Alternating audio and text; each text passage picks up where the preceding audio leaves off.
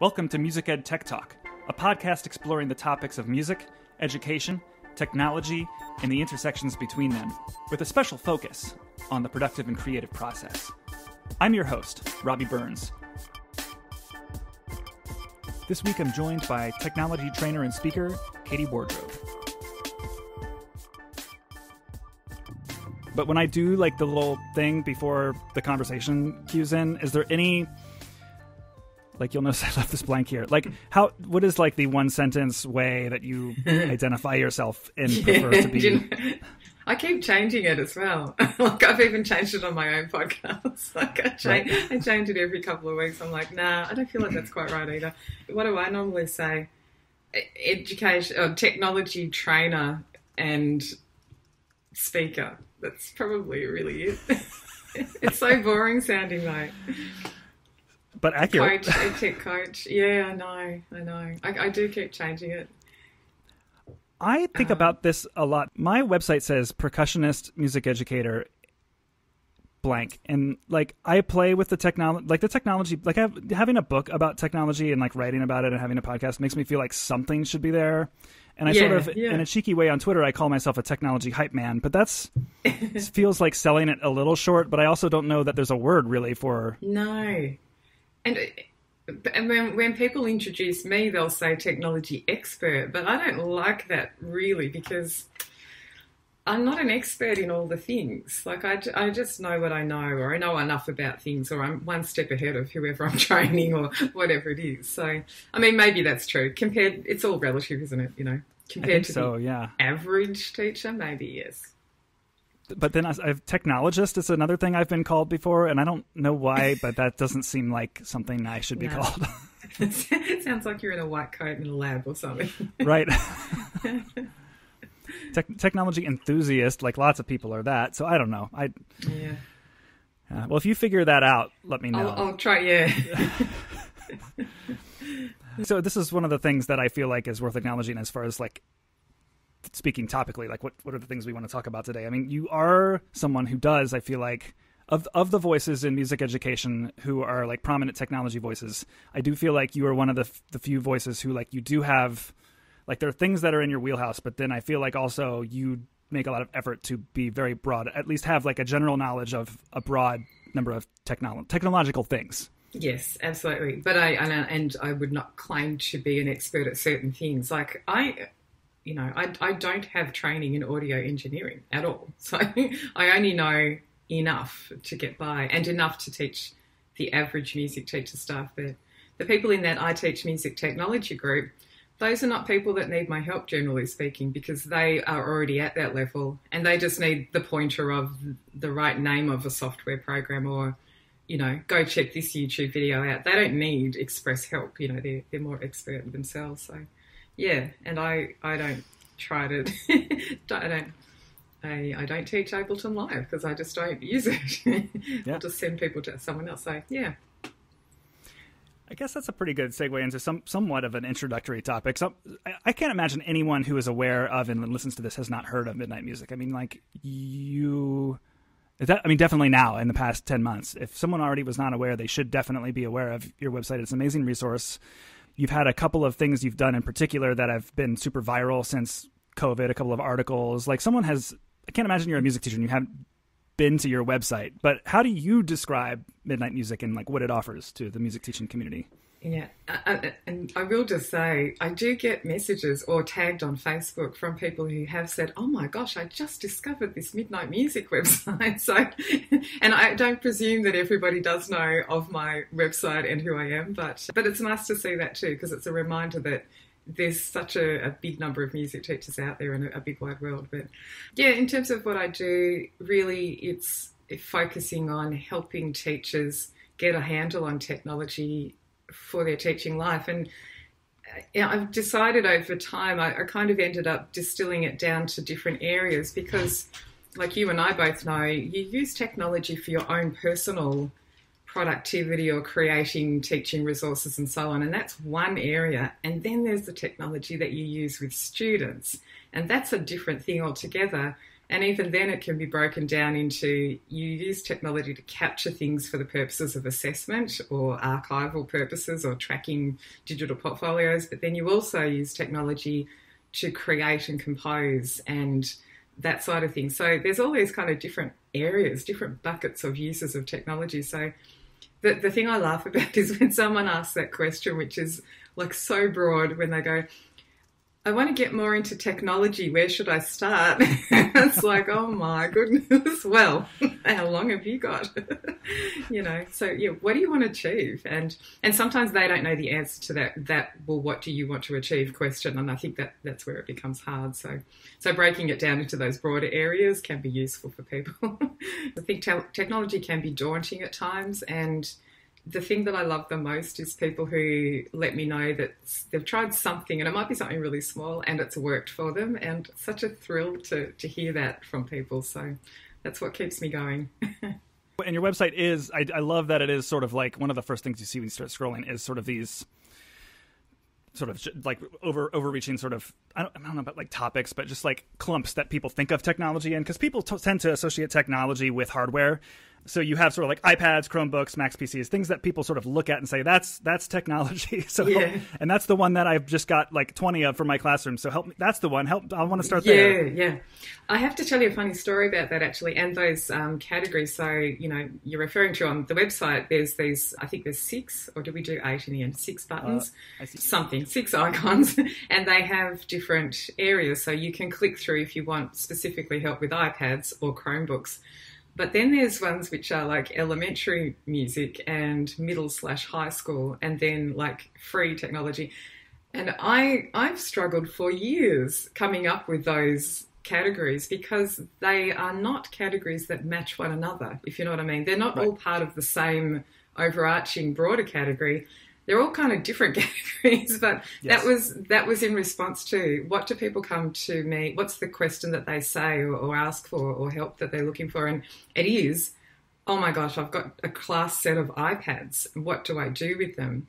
Or I'm an elementary teacher, where do I start? And so they're kind of like, there's a lot of crossover in those two. You could have a Venn diagram with a big section in the middle which crosses over, but those are the questions. So, yeah, so that's what I ended up doing on the website. And it follows through into my private community as well, where we're currently reorganising stuff to fit into those buckets as well.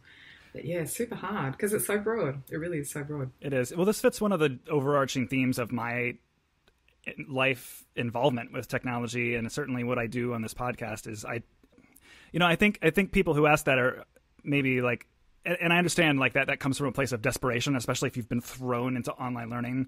But that's really not the question. Like, the question is, what's the problem I'm trying to solve creatively, as an educator and as a musician? And then if you are desperate enough to find, you'll eventually get to where you're going if you just say, help. But I think when you more specifically try to say, like, how do I want to solve this problem? How does this affect my kids? How does this affect my workflow?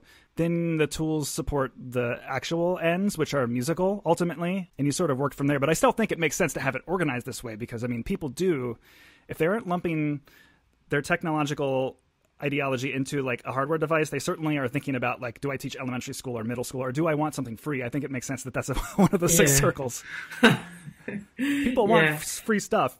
Free stuff, I know. And I've struggled with that a little bit over the years, because I love the fact that there are free things out there, but it's kind of like people deserve to be paid for what they make and what they do. And there is an attitude from some people that things should be free. They have a right to have free access to free things, which I don't think is true. I love the fact that there are free things, because on the other side of it, I also love that there are free things that teachers who don't have a big budget can get access to, and therefore they can do some of these things with their students, tech-related things, composition, capturing ideas and so on.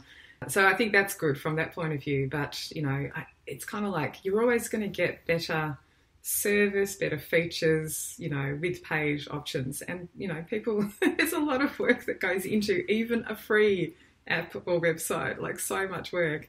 just to maintain it. I'm sure the app developers, they probably just think, oh no, Google's had another update, Chrome's had another update. Now their app has to update as well, or the app, the Apple iOS ecosystem has an update.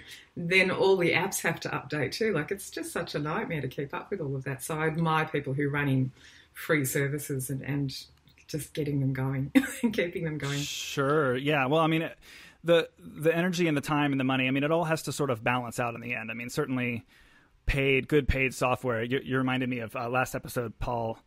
Well, let's see. To someone who's listening to this, that will no longer be the most recent episode. But anyway, recently Paul Kafasis from Rogue Amoeba was on, yes. and he, and they're like premium Mac audio apps. They are like $50, $60+ apps. And that was exactly his point. He's just like, you have to put food on the table if you want. And he said, we aim to make really good apps, and then the following will come if they need that. Not, I think sometimes in music, well, I won't say in music so much, but definitely in education, we have this sort of expectation where, we're expected to have the resources given to us, and teachers already give so many resources, time, energy, and money to get by in their classrooms that I think it makes sense that they want a free thing. But at the end of the day, the paid thing will often be the good thing. And do you know what I equate it to? And someone told me this years ago, and I've never forgotten it, and it applies to lots of things in your life, where if you're paying money for something, and it can be anything, it could be an app, or it could be the services of a person that's going to come and help you, like a gardener or a cook or something like that. If you, don't want to do that thing, or don't have the capacity to do that thing, or the time, paying $50 to save you a whole heap of time, or to do something that's going to reduce down so many headaches in the long run, like, that to me is totally worth it. So, and it's funny because the Rogue Amoeba apps, Loopback is one of my, more recent, in the last 12 months, favourite, like, life-saving pieces of software. That, because, and for those that are listening who haven't used it or don't know, I mean, it's Mac only, but there's an equivalent, Black Hole, I think. I haven't used it, but for PC users. And, it's a way of internally routing and organising all of your audio stuff, and it just means that you can more easily share audio on a YouTube live session in a webinar. I can share the audio from my Keynote file, from me speaking, from the YouTube video I need to play, from GarageBand if I've got that open, Chrome Music Lab, and it just makes life so much easier. And it was super easy to set up. It took me like 5 minutes to set up. And it's done. And that whole headache of how to manage audio when you're particularly in a live situation, it was totally worth paying whatever it cost me. I think Australian dollars, because also it's more expensive for us here. So it was $120. I don't know, something like that, $100. Right. Totally, I would pay it again. I would just happily, it's just so good. So for me, paying some money to solve a problem, or even it pains me to watch my kids play with apps on their phone, and all the adverts pop up, and they're like, "Oh, hang on, we've got to just wait for this ad to run." I'm like, "How much is it to buy the app?" And they're like, "Oh, $3." Oh my gosh, just press the button and buy the app. Like, seriously, if it's something that they're using a lot, like, please get rid of the ads. Yeah, I'm totally with you. How you get, I always say, like, how you get from point A to point B matters. And it's the same as playing a piece of music. Like, you can play two different levels of quality. The same, a band can play the same piece of music, and you can have two different levels of quality of how two different concepts of phrasing, two different concepts of intonation. When I'm rerouting my audio around, why would I not want to do, if I can, afford to, why would I not want to, do that in the easiest, most direct way possible? That's kind of how I think about it. And in recent years, particularly, my time has become more and more precious. I'm a, solo mum with 2 boys, and, managing a household with just one adult in it, it's different to if you've got a couple of adults, and time's very precious, running my own business. And so I equate it often to, if I pay money, will this save me time? And yes, it will, because not using Loopback means that I spend hours of headache time, searching for solutions or troubleshooting, or it's just so painful. And so using an app that provides a solution saves you time, you're done. Just be done with it. So I love it. You mentioned something else too that sort of connects to this. but I would have brought it up anyway because it's just interesting to me, this idea that sort of two of the main categories of technology, like there's personal stuff that you can use, and then there's student-facing stuff. And I think that as that relates to paid versus free software, you know, I was definitely someone who was firmly more knowledgeable about personal, you know, technology that I could run on my own personal devices that I would definitely, like my students would benefit.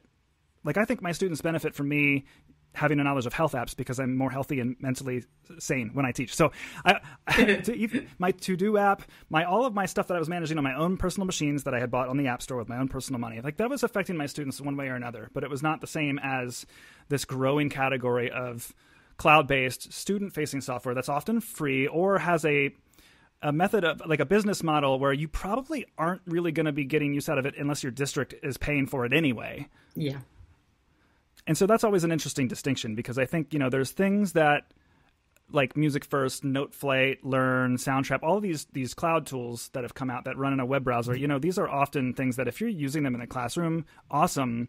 But teachers are so variable with how, you know, which of those tools they have experience with, and they often don't have control over which ones have been decided for them. And that's why exploring the things that I can control has always been so much more interesting to me in technology. Yeah, I do feel the pain of those that are subject to whatever their district has decided or school. We don't have districts here in Australia so much, not quite like the way you do, but the school will decide, or if it's a government school, the department will decide often for all the schools, you know, what certain things are going to be. So, and I think particularly in the last, you know, 12 months or just under now with the whole coronavirus thing, one of the things is the option that they have for live conference calls, you know, so Zoom versus Google Meet versus Microsoft Teams. I mean, that is usually the thing you have no control over, you know. Mm-hmm.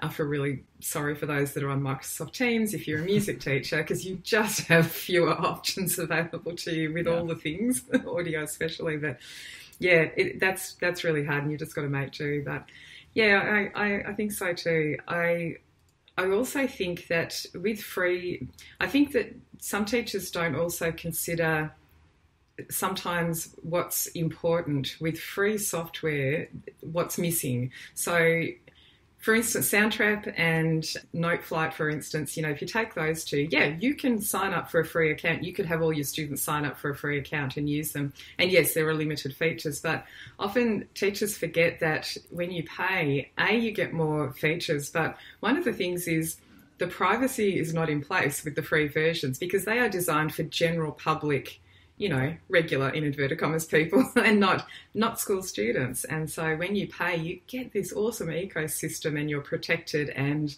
you get all those features where you can share assignments back and forth with students and so on and see them in your classroom in those apps. And I think people really, they don't feel that that's important, or they don't realise that that's missing when they're using the free one. And it's probably okay if you're working with older students, maybe, you know, the very upper grades, year 10, 11, 12, that's probably less of an issue. But if you're in middle school and below, you really need those paid versions to get that ecosystem and to be legal and have the privacy. So protection.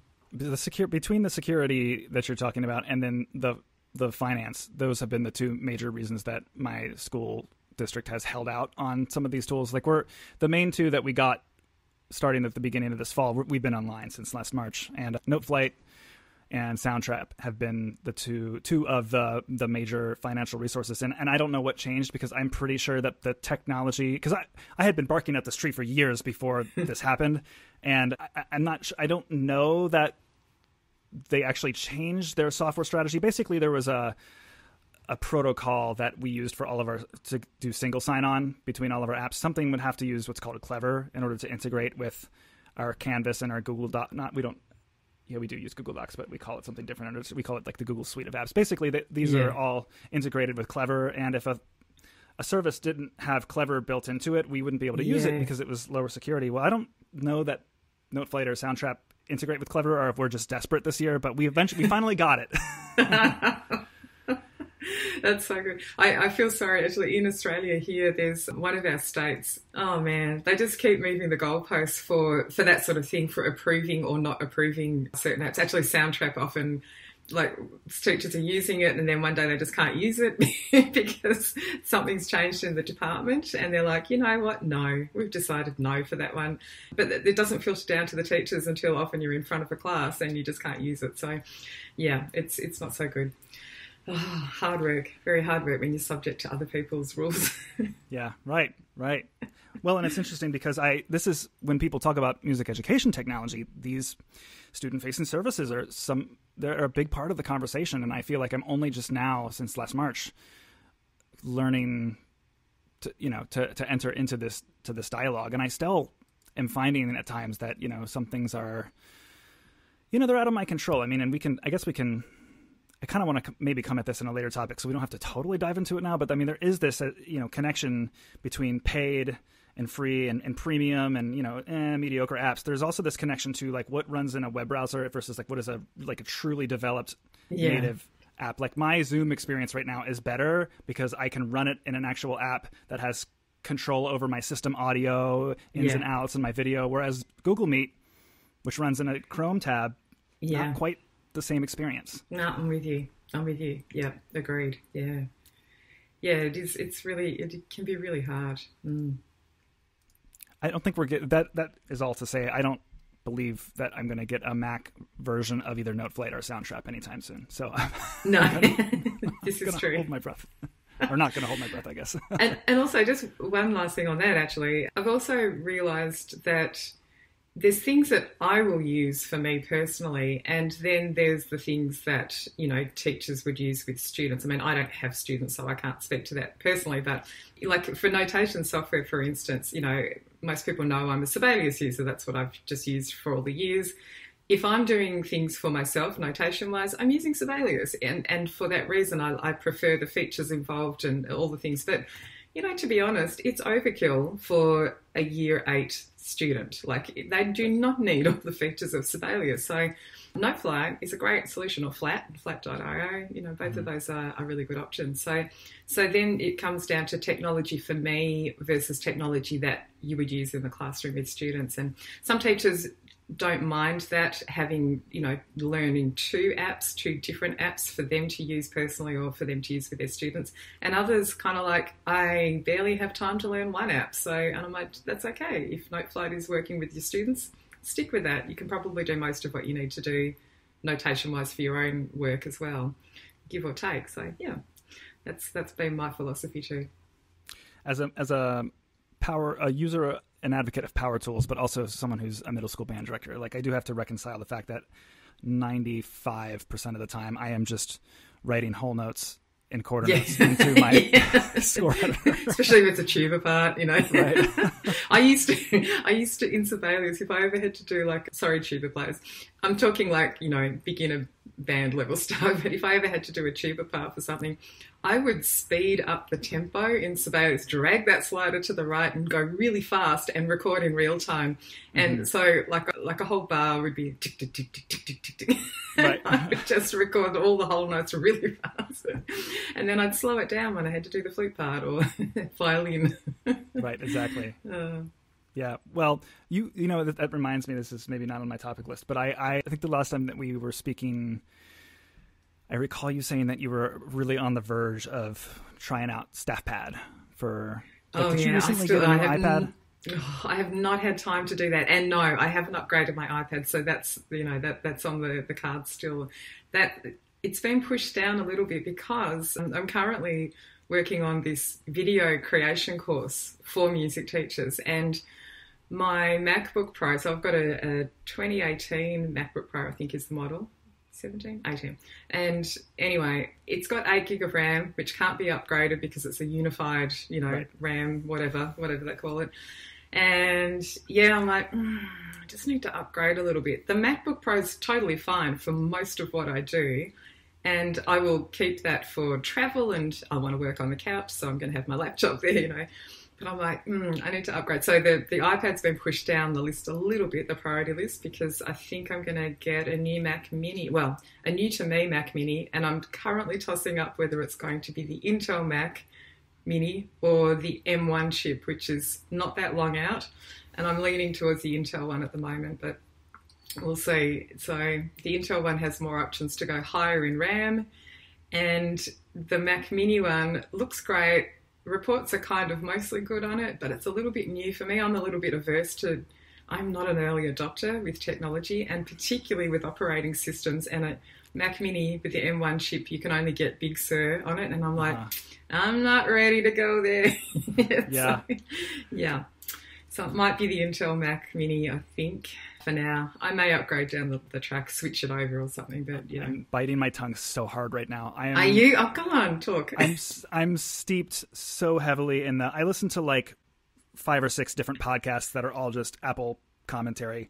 Yeah. I've been watching YouTube videos, to be honest. It's super useful because you kind of get the real world view, but yeah. Okay, tell me what should I get? Tell me. I just really, I'm a little well, no, I shouldn't call myself conservative. I'm pretty risky. I run like the iOS beta software on my, when they release the public beta of the next iOS, I always install it on at least one device. And if it ruins my work, it ruins my work. Like I just love that the day that it finally is ready, that I know how to use that device, because as the people who are actually like in that industry, all that people who write about, that specific tech, as they are learning these things, I'm also able to try these things, like even small little features. Like I saw on Twitter the other day, someone was like, I just learned that if you take the Apple Pencil and you swipe up from the lower left corner of the screen, it takes a quick screenshot and you can annotate it. And I was like, cool.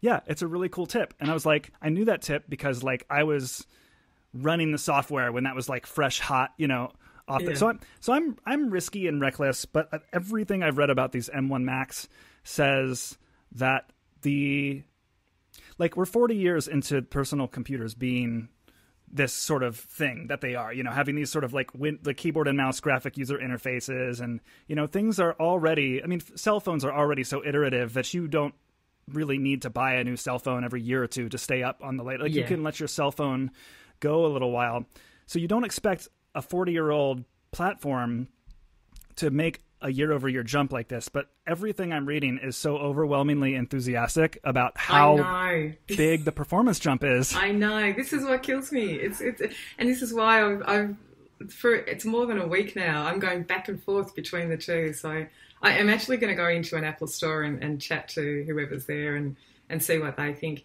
So, but there are some drawbacks. There's Bluetooth issues. I don't know. I'm reading all this stuff, and I don't have time to wait because I need it quite urgently for this, recording video stuff for the video course. What I would do in a normal time is wait 3 months or 6 months and just let things settle a little bit, let them release a few updates, get the bugs ironed out, whatever, and then get it then. But I'm kind of like, I need something now. It's tough. It's really tough. It's really tough. Are the Mac Minis, the Intel ones, cheaper now that the M1 is out? Kind of, but not really if you need to upgrade all the things. So once you click, like you're looking at like a fast food menu. Yes, I'll have that, and I'll add that, and I'll add that. So if I go higher pretty much for all of the options, yeah. And in Australia, man, it just feels... I was on the US... I didn't realise, and I was on the Apple website, which was the US one. If you just type in apple.com here, it usually defaults to the US website. And sometimes it'll say, hey, it looks like you're in Australia. Do you want to visit the Australian website? And why, yes, I do, because otherwise the prices are not correct. So I'm looking at the US website and I'm putting all the options in. I'm like, okay, that's not so bad. It's just over $2,000 if I go for a lot of the upper options. And then I went, oh, hang on. Oh, I'm on the US side. And so I clicked the button, switched over, redid all the options. It's more than $3,000 for what I was looking at. And that's when I went, maybe I'll just go the Mac Mini. Anyway, the M1 chip. Yeah. I'll report back one day and tell you what I ended up getting. I'm really anxious to know now. I know that my next one, I think I'm on the verge of, I'm starting to tell that my computer is old, but it's not at a point where I couldn't keep it for a while. Yeah. And you have to, everyone is different. I know people who keep Macs around for 10 years. I know people who like upgrade it every 2 years and like are really comfortable selling stuff and getting good money back for it. I'm like every 4 or 5-ish years for me. Yeah, but that's me too. I'm about every 4 years or so. And sometimes I'm shocked when I look back and go, oh, I didn't realize I'd had this for so long. And often the turning point, the tip over is nearly always to do with video editing. So, you know, things start to run slowly.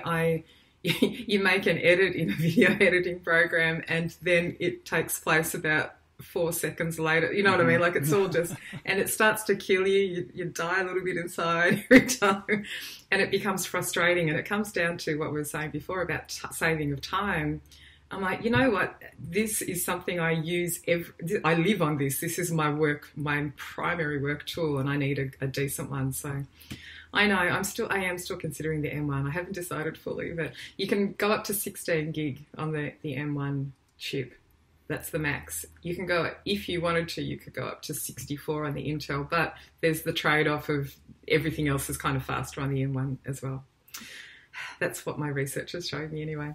Yeah, that seems to be the case. Yeah, I think the single core performance is faster on the M1. And I don't always know how that equates to real life world experience, but my understanding is like something like, because I have a 2016 Mac, so I'm really considering if, let's just say that like in the next 12 months, a, you know, MacBook Pro with like an up, you know, whatever's the next generation or like a beefed up version of that, like that, I would jump, I think, all over that.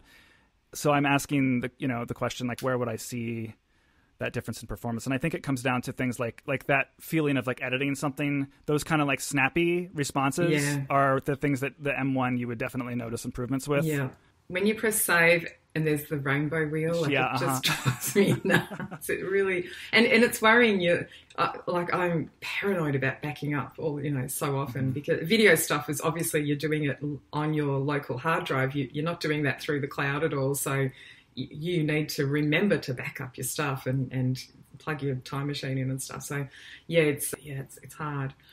Yeah, and that was what I ended up looking up on YouTube. And there was a lot of options to see video reviews from. I specifically looked for people who are video editors and what their review of the M1 chip was and versus Intel and stuff, because I could care less what the average person who's using it to surf, you know, surf the net and do regular stuff with. I mean, it's all about video and audio. So it was interesting to see their reviews. And I'll probably still look out for them. There's things popping up all the time. Yeah. Well, you're reminding me of something I definitely wanted to talk to you about today, which is, you know, you have learned some of these professional tools for making stuff because the nature of your website and, you know, the blog posts you make, you know, the podcast you have and all of your other teaching resources is like you're doing things with graphics, you're doing things with the web and HTML, and you're doing videos and stuff. Like, what are some of the tools that you like to use to make stuff? Yes. Oh my gosh, such a good question. And it's funny because it's all the things that teachers wouldn't see. Well, they see them, but they don't realise that's going on behind the scenes. It's not like they see me using that. You would see me using Sibelius in a YouTube video, but how did I make the video? How did I post the video? How did I put it on my website? How did I create the thumbnail image? And it's so funny. I've been saying to my own boys who are teenagers now, you know what, there's a few skills I think which are so important to learn in this day and age, which are going to serve you well whatever job you end up with, and that is video editing and some basic graphic design, like editing of images and things like that, and also basic HTML. And all of those things I learnt on the job, you know, literally on the job, because it was out of necessity, you know.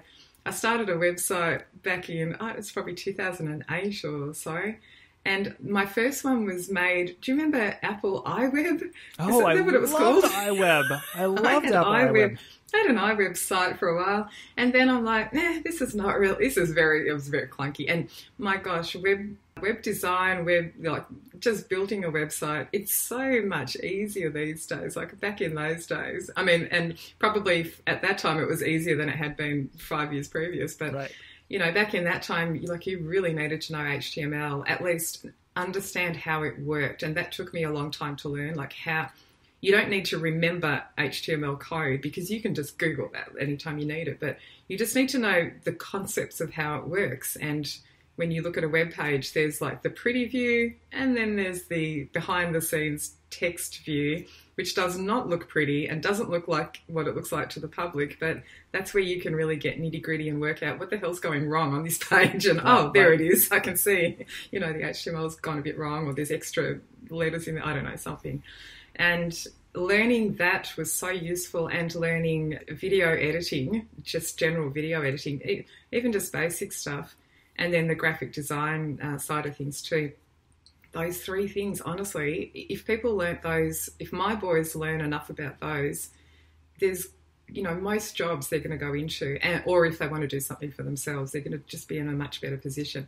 And it's funny because as teachers, who would have thought you'd need to know this stuff as a teacher? And then yet here we are, and particularly in the last, 9 months, whatever we're up to now, like lockdown periods and stuff, like the need for video editing has risen dramatically amongst music teachers to understand how to do that if they want to create videos for their students. And that's why I've ended up deciding to do this course. But it's just such a great skill to learn. But with the graphic design, I know you wanted to talk about Canva a little bit, but the graphic design side of things, I just needed to know how to edit images to put on my website, and I needed to know how to do things like crop the image or reduce it down in size, or I wanted to put text over the top of the image, or I needed to remove a background. And who even thought that you could do that? And oh my gosh, you can remove the background behind this other thing that's in the picture, and it's amazing. And then you can put that picture on another background and it looks really cool. And all of that stuff, I really have over the years mostly used Keynote for that purpose, and just done image editing inside Keynote, and then maybe used something like a screenshot tool. I've used Snagit for years and years and years, and I still use that now. There may be better options out there, but Snagit's working for me. It's still working for me. It's great. And so I use that, and I can do all these things. But Canva came along, and I think I heard about it maybe on a podcast or something. And Canva is this online graphic design tool, and it has a free option. You can just sign up and use it for free. And if you are using a paid option, you get access to a lot more of the elements that you can use in your design. So the thing about Canva that really it tipped me over into using Canva all the time is that they have a design library of elements. So if I need a picture of a monkey, I can go into Canva, type monkey in, and I will have about 400 different monkeys to choose from. There'll be photograph ones versus drawn, graphic ones, illustrated sort of versions, sure, yeah. Clip art style, and there will be any number of a realistic monkey, a cute monkey, a monkey that looks happy, a monkey that looks sad, and you can put them in, and they've all got the background removed. They are elements that you can freely move around on your design and place them where you want.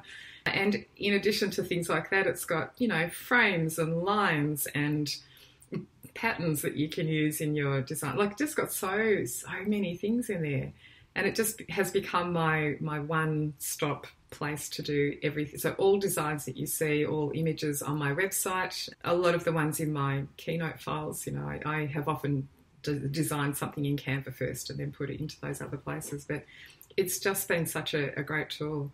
And then teachers started using it, and they actually started this education account just over 12 months ago. They did Canva for Education, where teachers can sign up for a free account and then apply for their education version, the upgraded account, and it's for free. So teachers can get access to all of these extra elements for free as well. And the templates, there's a whole stack of templates too. I didn't even mention that. So if you want to start a design for a poster, you can look through their templates and go, okay, I want one that is laid out in that sort of way, and then I'll put that on my design, and then I might change the font, and I'll change the colours and switch out the background image. And it's just such a great tool. It doesn't do everything. There's a few things that annoy me that it can't do, in terms of the way you edit images, but for the most part, it's all great. It's just fantastic.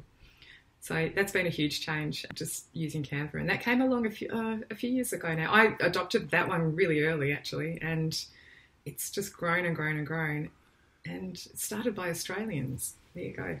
Yeah, there you go. Run company, yeah. So I had no idea. I've purposefully sort of because I have tools for this kind of stuff. You know, I spent a lot of time really getting into the deeper features of Photoshop over the summer.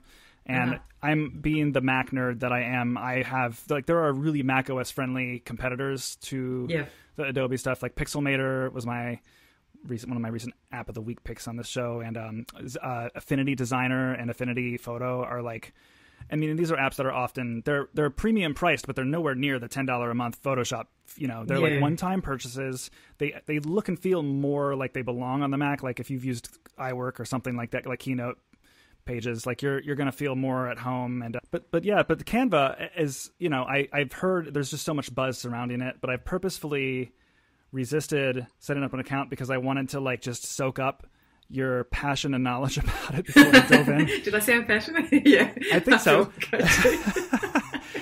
And to be honest, like if you are someone, like for me, I have used other graphic design tools in the past, and there are some things that you're going to find bug you in Canva. Like for instance, in any of the Mac apps, you can select, let's say, 4 images that you have on a page, and you can go into the width and height settings and just type one number into the height, say, of the image, and they will all magically match that height, you know, whatever pixels you set or centimeters or whatever. And that's fantastic. There's nowhere in Canva to select images and type a number into a box to say exactly what you want in terms of the sizing.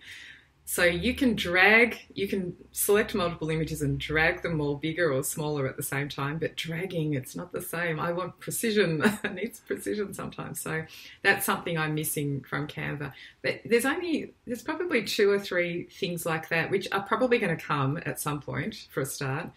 And you can kind of get away with, like, I can live without them because there's so many other fantastic things. And for Canva, it's that collection of library of elements and templates. Like, I can't tell you, when I say there's a lot of stuff in there, like you can't believe it until you go looking and you just go, oh my gosh, like, I don't know, it's 40,000 of this and 400,000 templates of this. I don't know. I'm making up numbers, but there's a lot of things included in there, which will, again, help you save time because you get started with a basic design and then you can change it and add it and stuff.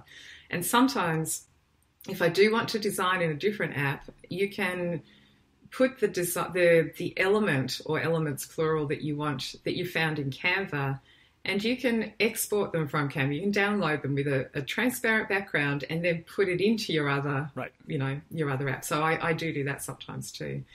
But yeah, I live in Canva now. I'm in there nearly every day. And my team, people who work with me, we're all in Canva. Well, a couple of us are in Canva a lot. Yeah, it's great. It's awesome. So I guess what I thought prior to this conversation that it was sort of like a watered down Photoshop tool that it runs in a web browser. And it sounds like to some extent it's accomplishing that, but it also sounds much more resourceful in terms of like it's a bit different. You're licensed to use like a lot of graphics. Yes, correct, yeah. And you pay for that. So if you've got the free account, you can see all the paid elements in there as well. You can see the paid things in there. So when you're in the free account, you can add anything that's a free element, and it tells you when you're looking at them, into your design and use them at no cost. If you want to choose a paid element, you add that to your design, and when you download your design, you can pay for it on a one-off basis for an image or an element of some sort. If you've got the pro account or the education account, you can use all of those at no extra cost. So you can download them and use them for no extra cost. So I ended up doing a whole course on Canva last year I did it in July. It was June maybe. It was fantastic because I ended up thinking teachers need to know about this and how fabulous it is for creating teaching materials, because so much of the time I see in Facebook groups, people ask the question, where can I find free images, or, where's a great place to get clip art? And, you can go searching online to all the different websites and you can download a thing from here and a thing from here. And again, you're just looking at all these different locations and it takes a lot of time up searching for all those things. And I'm kind of like, if you just go into Canva, you type in the search box and it's inside Canva already. Like, it's just there, and you're probably going to find more options than what you would on the, just the generally Googling. And so, yeah, ended up doing this course. I think we had about 800 teachers doing this course at sort of like together over a course of 3 weeks or 4 weeks or so. And I did modules where you had to create a design. Each module was a different design. So the first one was like create a poster. So I ran through how to do it in Canva, and then teachers had to share the designs that they'd made. And oh my gosh, the creativity, it was so phenomenal. And the funniest thing that came out of that course, which I did not predict at all, was that all the teachers in the course were creating teaching materials for the purposes of the course and sharing them in this pop-up Facebook group that we had. And someone started saying, hey, I love your design for that worksheet. Do you mind if I use that with my class? And so all the teachers started sharing their designs with one another, and I ended up setting up collections in a place where they could everyone could download everyone else's designs, because we ended up with this repository of Canva templates of hundreds of worksheets and posters and like animated graphics like GIFs and videos and all sorts of things. So it was this amazing, I just did not predict that would happen. It was such a great extra thing that came out of this course. So yeah, so that's been, I think you mentioned in your, like the show notes, I'm giving away stuff here, but in the show notes about what's, one of the favourite things, well, no, what did you say? Technology that you receive the most positive feedback from. And I reckon this is definitely one of those tools where I think it's one of those ones that you didn't know you needed it until you look at it, and now you cannot live without it. It's that kind of tool. So yeah, definitely one of those ones. I'm trying to figure out how I'm going to hit the ground running with this. So it seems like the teacher account gets you all the same stuff as a paid professional account. Is that the right interpretation? Pretty much, yeah. And I've been careful not to say it's not identical to the pro account, but there was only like 2 or 3 things which were not in the education version, which were in the pro account.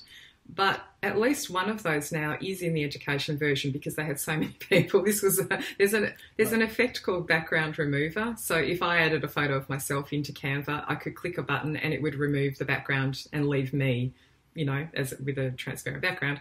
Right. And that one feature was in the pro version and not in the education version. And all the teachers are like, come on, we need this. And finally, they've added it in maybe a month ago, maybe a couple of months ago now. So thank goodness, because when I put the course together, the bad thing about putting the course together is that I don't have an education account. I've got the pro account.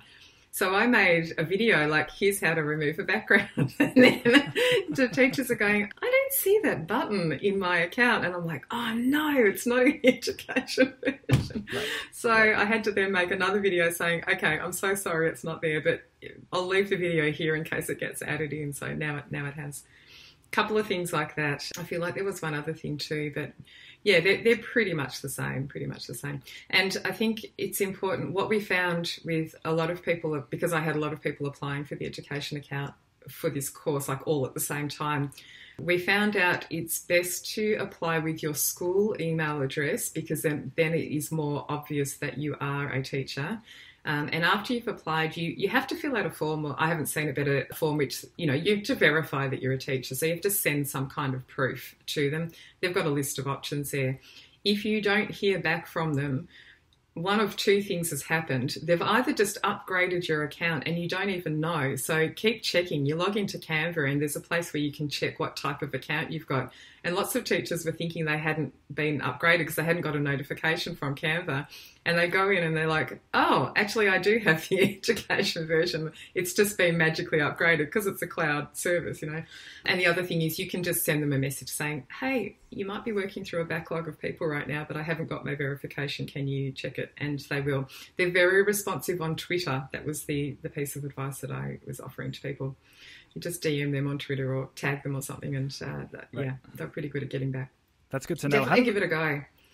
Add it into your toolbox. No, I'm using it right here. I mean, and this comes. I just keep coming back around to this whole idea of like web software. Like I have become more comfortable with using software that runs in a web browser for if anything, just because I am in front of my computer more now than I ever have been. And it's like less convenient to like have a bunch of tabs open, and like, cause I don't have to like, I'm a pretty mobile person. That's why the iPad has been such an important thing to me, is like the more I can like just pick up whatever screen is closest, and like that's going to have a window into my data, the better. And, web stuff is unfortunately, like, it doesn't integrate into the file system. Like, I can't search the Spotlight for something I've made in Canva. Oh, but I know. I love Spotlight. Oh my gosh, I use that like all day, every day. Yeah. And I'm so shocked when people don't know that if they've got a Mac. Obviously, it's Mac only, but yeah, I'm constantly Command spacebar looking in my Spotlight for things. I have been with you on that whole web software versus locally installed, but I've much more moved into the web software and been more comfortable with it, except for a few things. There's just a handful of things, and it's mainly like video. Can't let that go. That's got to be locally done, Yep. Mm-hmm. And it depends what you're editing. If you're editing something really simple, WeVideo is going to be great for you. And to a certain extent, WeVideo is going to meet the needs of a lot of music teachers. But for me, I just need it locally. If it's going to be a little bit more complex, it's not going to cut it necessarily in the web browser. But yeah, for most things, I really have moved over to web. I made the break because I work with people who are all in different locations literally around the world. We live in Google Docs, all the variations of Google Docs. So, docs and spreadsheets and everything, and Canva as well, because it's web-based. People I work with can log into the same Canva account and see my designs and change them and duplicate them and alter them and all the things. So we really do live a lot in cloud-based stuff now. But for my own personal things, I won't let Sibelius go, really. Like, I'll still use that. I know. Yeah. But, yeah, and that's often for things for me, like the video editing too. It's things that only I need to use the video software. So, it's just me doing the editing, so I'll stick with that. Google Docs has, and I don't know if they made this change or if Apple did, but there's one tiny change that has made it so much more tolerable for me to use. And tolerable. It's because, Google Docs has some obvious strengths. Like, I don't, like, all Office and iWork now do the thing where you can like share a document with another user and they can open it in a web browser or in the native app, and you can both be typing in it at the same time. And of course, Google has such a lead here that like no one my school is an Office 365 subscriber and we use Outlook predominantly for email, but like nobody knows that instead of a Google Doc, you could just open up Word and then email me a link and I can be typing in my Microsoft Word into the same thing that you're typing into. But Google does have some things. I mean, I feel a little bit more confident that Google is syncing. Like if I type, we're sharing a Google Doc right now with some notes. If I type a character into it, I know that you're seeing that character on the screen, like pretty much the instant that I type it. Yeah. But anyway, but again, this thing, like I love the Spotlight, and Google Docs will now on iOS will appear in the Spotlight search on an iPad and an iPhone, which is great. And then this is my main thing. On the iPad, I regret that there's no like sense of like having a desktop space. So but you can put the files. So the Files app has a widget. I have a statement later about widgets, but you can basically install a widget for the Files app on the left side of your iPad's home screen. So that permanently fixed to your home screen is your 8 most recently modified documents across all of your. So if you're using the Google Drive app, it'll actually now show your most recently opened Google Docs from the Google Drive app in that Files. And I'm like, yes, finally, I feel like I'm using the same computer, even if it's the iPad or the Mac. Yeah. I have to say, oh man, the file management on the iPad, man, that's just been so hard over the years. It's still hard. And I found that people don't even realize there is that Files app. Do you know what I mean? And in fact, if you utilize that well, that's the big problem with something like GarageBand. You're using GarageBand, you want to either send a file somewhere from GarageBand or get a file into GarageBand from somewhere. And that, it's been notoriously difficult over the years to do that. And it seems like something you would think that would be one of the primary things I would work out first. But, it's been hard, but people don't realize that of anything, the Files app, of course, that's going to be a really good option because it's an Apple thing and GarageBand's an Apple thing. And that's going to be easy to access inside GarageBand and, as a portal, essentially. And so saving things into there or getting them out of there and organising things in there, it's just, it's so much better. But like a lot of people just don't realise it's a thing. And I think I even was late to the party. I mean, it's probably a couple of years ago now, whenever it came out. I was like, oh, what is this Files app that's appeared on my, with one of the updates, it just like magically appeared. as most things do with Apple. And yeah, and I was like, okay, this is good. This is actually kind of the answer to a lot of the problems that have been in the past. So yeah, so that's what I mostly use. But I still do find it's confusing when you're inside an app and you're browsing your files, say in GarageBand. It's just, there's different views and different things show depending on what settings you've got chosen. And then you like, why can't I see this thing? You need to check another box or go into a menu and turn it on or turn it off. And right. It's still not a perfect thing, but it's better. Yeah. If I'm in the Files app and let's say I put an iWork, because you can on the Mac, you can check this setting that will sync your desktop and documents folder through your iCloud drive. So I have that checked on. So what I do on my iPad is I basically just keep all my documents in the desktop or the documents folder. It's like more temporary if it's in desktop. So I can put an image on my desktop right here on my Mac and then go to my iPad and then open the desktop folder in the Files app and it's there. But the thing is you can also like link Dropbox and Google Drive and OneDrive into the Files app. So like your stuff from those drives show up in the same interface, which is kind of cool. I think that's when it got better. It was just that easy access to things, man. But GarageBand is crazy, though. I have to send you a blog post I wrote, like, I feel like maybe 4 years ago now, because there's this feature where I forget which direction it went, but like Logic, the headline was like, Logic can now export to a GarageBand project for the iPad or something like that. And I was like, ooh, I'm going to have fun trying this. So I did it, and then my whole blog post ended up being just entirely about the file management workflow, because because there are 3 places that a Mac will save, well, by default, not even just talking about you put it where you want, but there are 3 GarageBand folders on a Mac. One of them, I'll tell you them all now. One of them is the local, like it's in the music folder, you know, that local folder that by default you have on your Mac where your iTunes music goes. It's called GarageBand, and by default it will save any projects to your local hard drive in that folder. Okay, done, easy enough.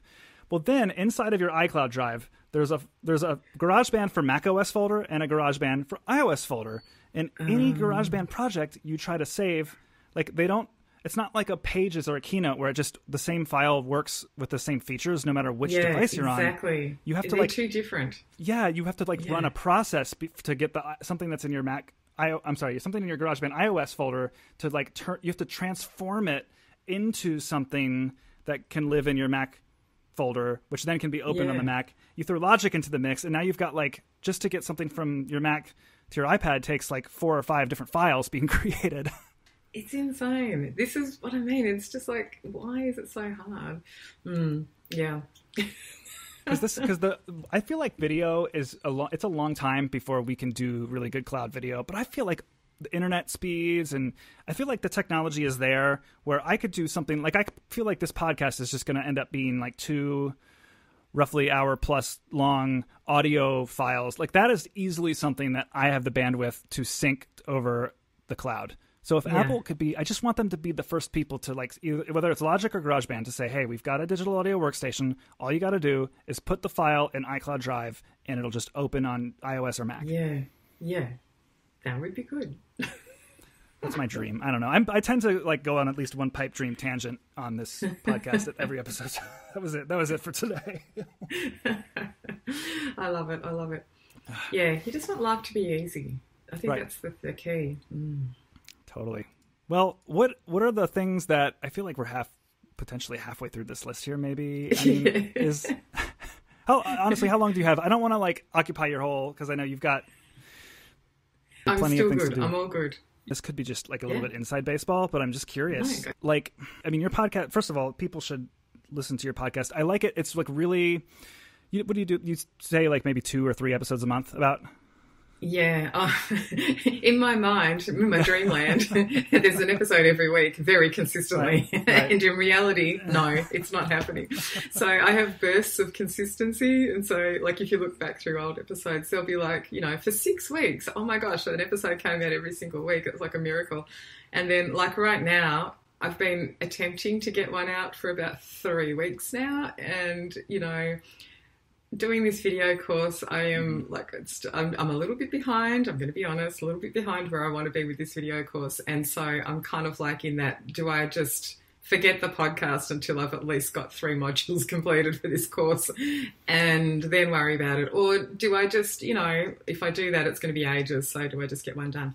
I am working one at the moment, but I would like it to be weekly. And at some point I do try, in my general life, productivity-wise, I try to batch things. I mean, this is the best way to work, really. You batch process stuff where you can. So if it's solo episodes, just me talking, where, a lot of them are, I can sit down, and if I prepare 2 or 3 episodes, I can then just hit record and record 2 or 3 episodes in one day. And then I'm good for the next 3 weeks. Happy days, a bit of editing.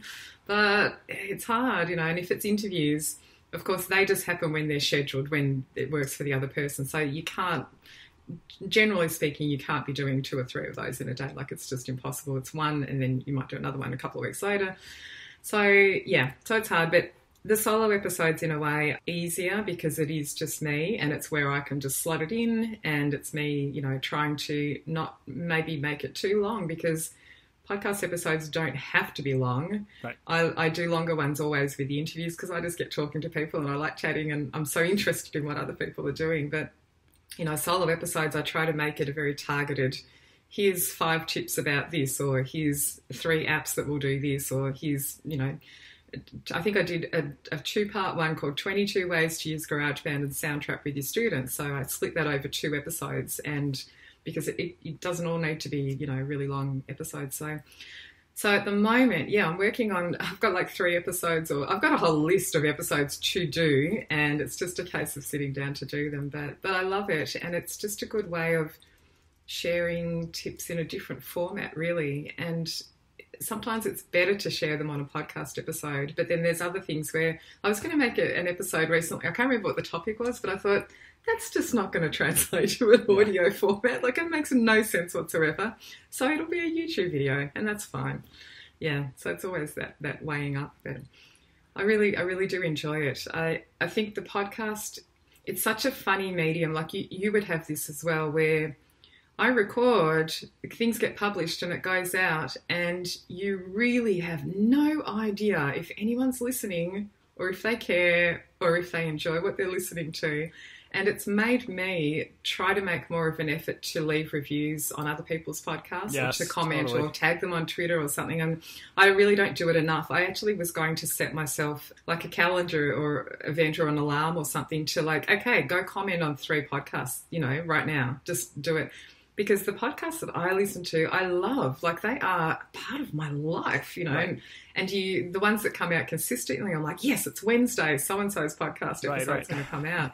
Oh my gosh. And it's also been, and I've said this before, for me, it's been the way that I have learnt the most over the past 10 to 12 years. I started listening to podcasts about 12 years ago, and it's been a regular thing every single day from them, like every day. And they fall into all different categories. They're education technology ones, they're music education ones, they're music ed tech ones, and then there's a whole stack which are nothing to do with music or education, which are just like interesting things, interesting stories, or interesting, topics which are discussed. And such a way I've learnt about technology over the years. This is where I often hear about the latest app or an update, or, something's changed in Google Meet.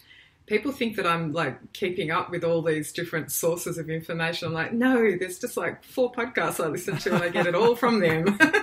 Like, really, I get everything from them. And so then I'm like, oh, that sounds like a great app. Like, someone shared, here's a little app thing that I discovered recently through a podcast. It's called, and this is such a simple, silly thing, it's called Profile Pic Maker. And you go there, you upload a photo, and it automatically removes the background from your personal photo. So you're just left, and it puts you in a circle, and it presents you with about 24 different versions of you in a circle with all different backgrounds. And it looks amazing. So if you want like a really slick looking profile picture for all your social media platforms, or just to even use in a keynote presentation, like, here's my introductory slide and here's a cool picture. It's such a great, cool thing. But I just heard about it on a podcast, someone just mentioned it, and I was like, hey, that sounds good. Yeah, really worth checking out. So Yeah, from that point of view, this is the way I learn things. And the reason is because a lot of people say, I don't have time to learn, I don't have time to sit there watching videos. And it's like, well, podcasts, I'm always doing something while I'm listening to a podcast. I am nearly always washing up, cooking something in the kitchen, cleaning the house. I'm out for a walk or a run when I'm running, injured at the moment, but not running. But, at that point, I'm listening to a podcast or I'm in the car. And so I'm always doing something. I'm making use of this time and multitasking in that way. And it's not taking away from the thing that I'm doing, but I'm just learning stuff as I go. It's just such a great way to learn things or just to pick up information. And no, I don't remember everything I hear, but I remember to write it down to go back to it later on. I'll be like, oh, I should check that app out, or oh my gosh, that's a great tip about using this, or that's a great shortcut that someone's mentioned. I'll just make a note to go back and, test it out or check it out or explore it later on. Such a great thing. So what about you? You must, same. What's that? In terms of learning and things, you must listen to a lot of podcasts too, do you? I do, yeah, oh yeah, totally. Technology is like a big chunk of it because I think people who are technologically inclined just tend to be more willing to learn the tools to make podcasts, and therefore there are a lot of good tech podcasts. I mean, people ask, how do I learn all the stuff I learn? I just follow a couple of blogs and listen to a couple of podcasts. It's easy to say. I mean, some of my favorites are I really like. Specifically, just since we've spoken a lot about Apple products, I mean, I really like Upgrade, which is Jason Snell's and Mike Hurley's podcast. The Mac Power Users podcast. Yeah, I used to listen to that one, actually. I got a bit overwhelmed and I went, you also have to kind of pick and choose what. Yeah, I should go back to that. I do this thing where I'll listen to a podcast a lot for a while and then I'm like, I think I might just leave that one for a bit and then I'll bring another one into my repertoire. And then I'll often go back to ones that I used to listen to. So, yes, I should go back to that. You can cherry pick the Mac Power Users really well because it's super topical. And, yeah, I agree. It's overwhelming. It's one of the reasons why when I do this show, I try to make really good show notes. Like I have a blog post that's like associated with the episode where there's like clickable links to stuff because I just know that like if I were when I'm listening to the Mac Power Users, I don't have to stop and take a note. When I get home, I go to the... like actually the show notes show up in most podcast apps now. You just scroll down past the play controls and then you have little tappable links. And I even, while I'm talking about meta level podcasting stuff, I also do chapters for every episode. So if you're right now, for example, a music teacher, and you're thinking like, I don't care about podcasts other than that I listen to them, you can actually skip this conversation and go to the next topic because I will have put the chapters in. So that's, it's a big part of my life for sure.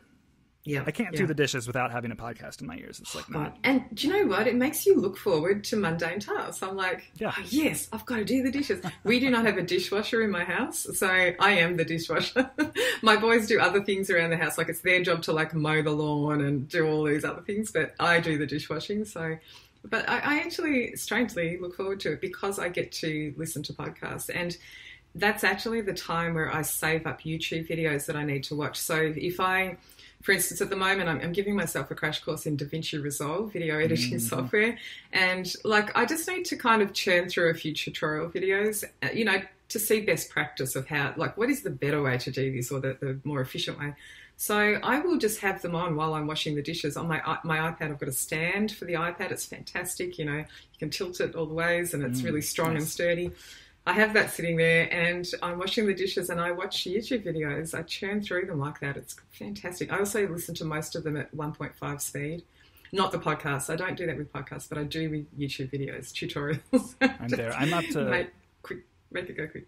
I'm up to 1 point. You're going to think I'm an insane person. I'm up to 1.8 podcast listening speed for... No, I don't like it with the podcast because it makes me... I don't know why, but it makes me anxious. With the tutorial videos on YouTube, I'm like, please get on with it. Like, I want to go 1.5 at least. I've tried double speed for the videos, but it's too frenetic.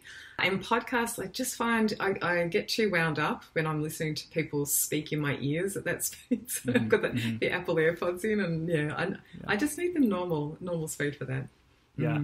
I mean, there's something to be said for listening to it with the tech ones, I won't do it with the music ones. Like there's a new podcast, which I'm going to refer to later, that I really like called The Third Story. It's a music podcast. It's all interviews with musicians. And it just so happens that the taste that this host has in music is really similar to a lot of what I've been listening to lately. So he's got great interviews with artists that I really care about their philosophy and worldview and process. And I just don't want to not, I wouldn't ever dream of listening to that in anything other than like the cadence of the actual conversation, how it was unfolding in person. So, but when I'm listening to a tech podcast, I mean, I'm just, like the Mac Power users, I just want, feed me the apps, let it come as fast as possible. Efficiency. It's a good thing.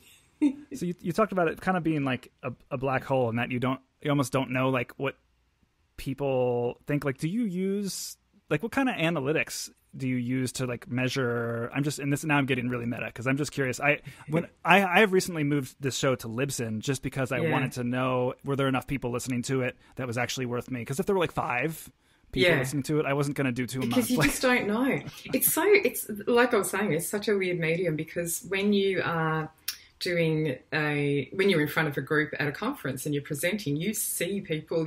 For a start, you see how many people are in the room. You also see their reactions to things that you're doing. Right, so you go, okay, they're liking this, or they're with me, or they're laughing, or you can tell that people are enjoying it. And podcasts, you just have no idea. You're talking to nothing.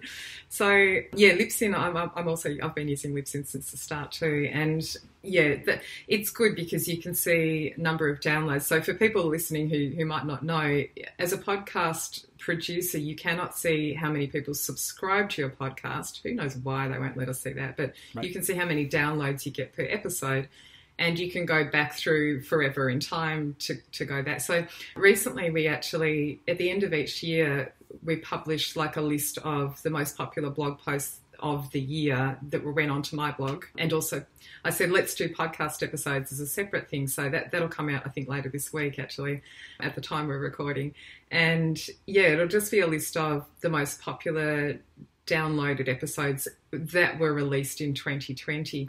But it was super interesting going back through and to see what was the most popular episode, like, of all time, for instance, and just things like that. Like, I find it really interesting, and it informs you of what you might do in the future. It's like, oh, clearly this was something that resonated with people. I'll go back and do another one of those. So, so I do look at them as well. And you can see, I mean, you probably looked at this too, like the countries, like where are people located in the world who are listening to your podcast? And for me, it's funny, as an Aussie, and this is true of my website as well, most of the people who go to my website and who listen to the podcast are in the States. And I think the States and Canada are the top 2, and then Australia is a little bit down the list, like 4th maybe. And then there's like random listeners. It's so funny. You can hover your mouse around this world map and see, like, there's someone in, I don't know, some like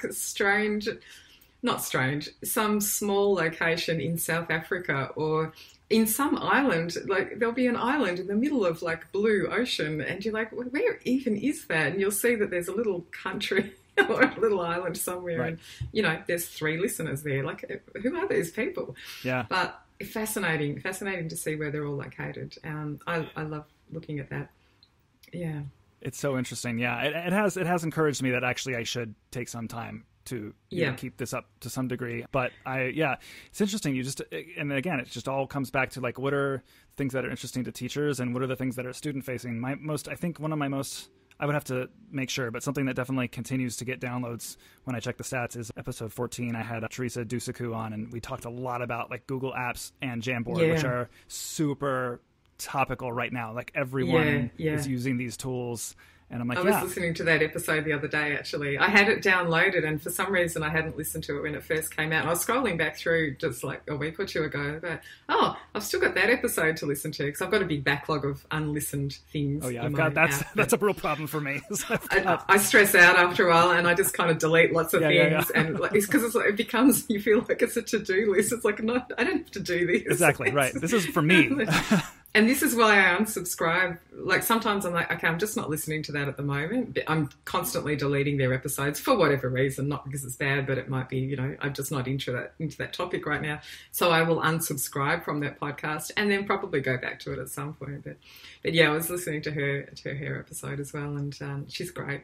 She's great. Yeah, she's awesome. She's awesome. Yeah, really, really cool. It's fun. It's fun to talk about this, and this reminds me too about your blog. I had another inside baseball question about your blog and Canva. Yeah. Did you do all of? Because I really like your headers.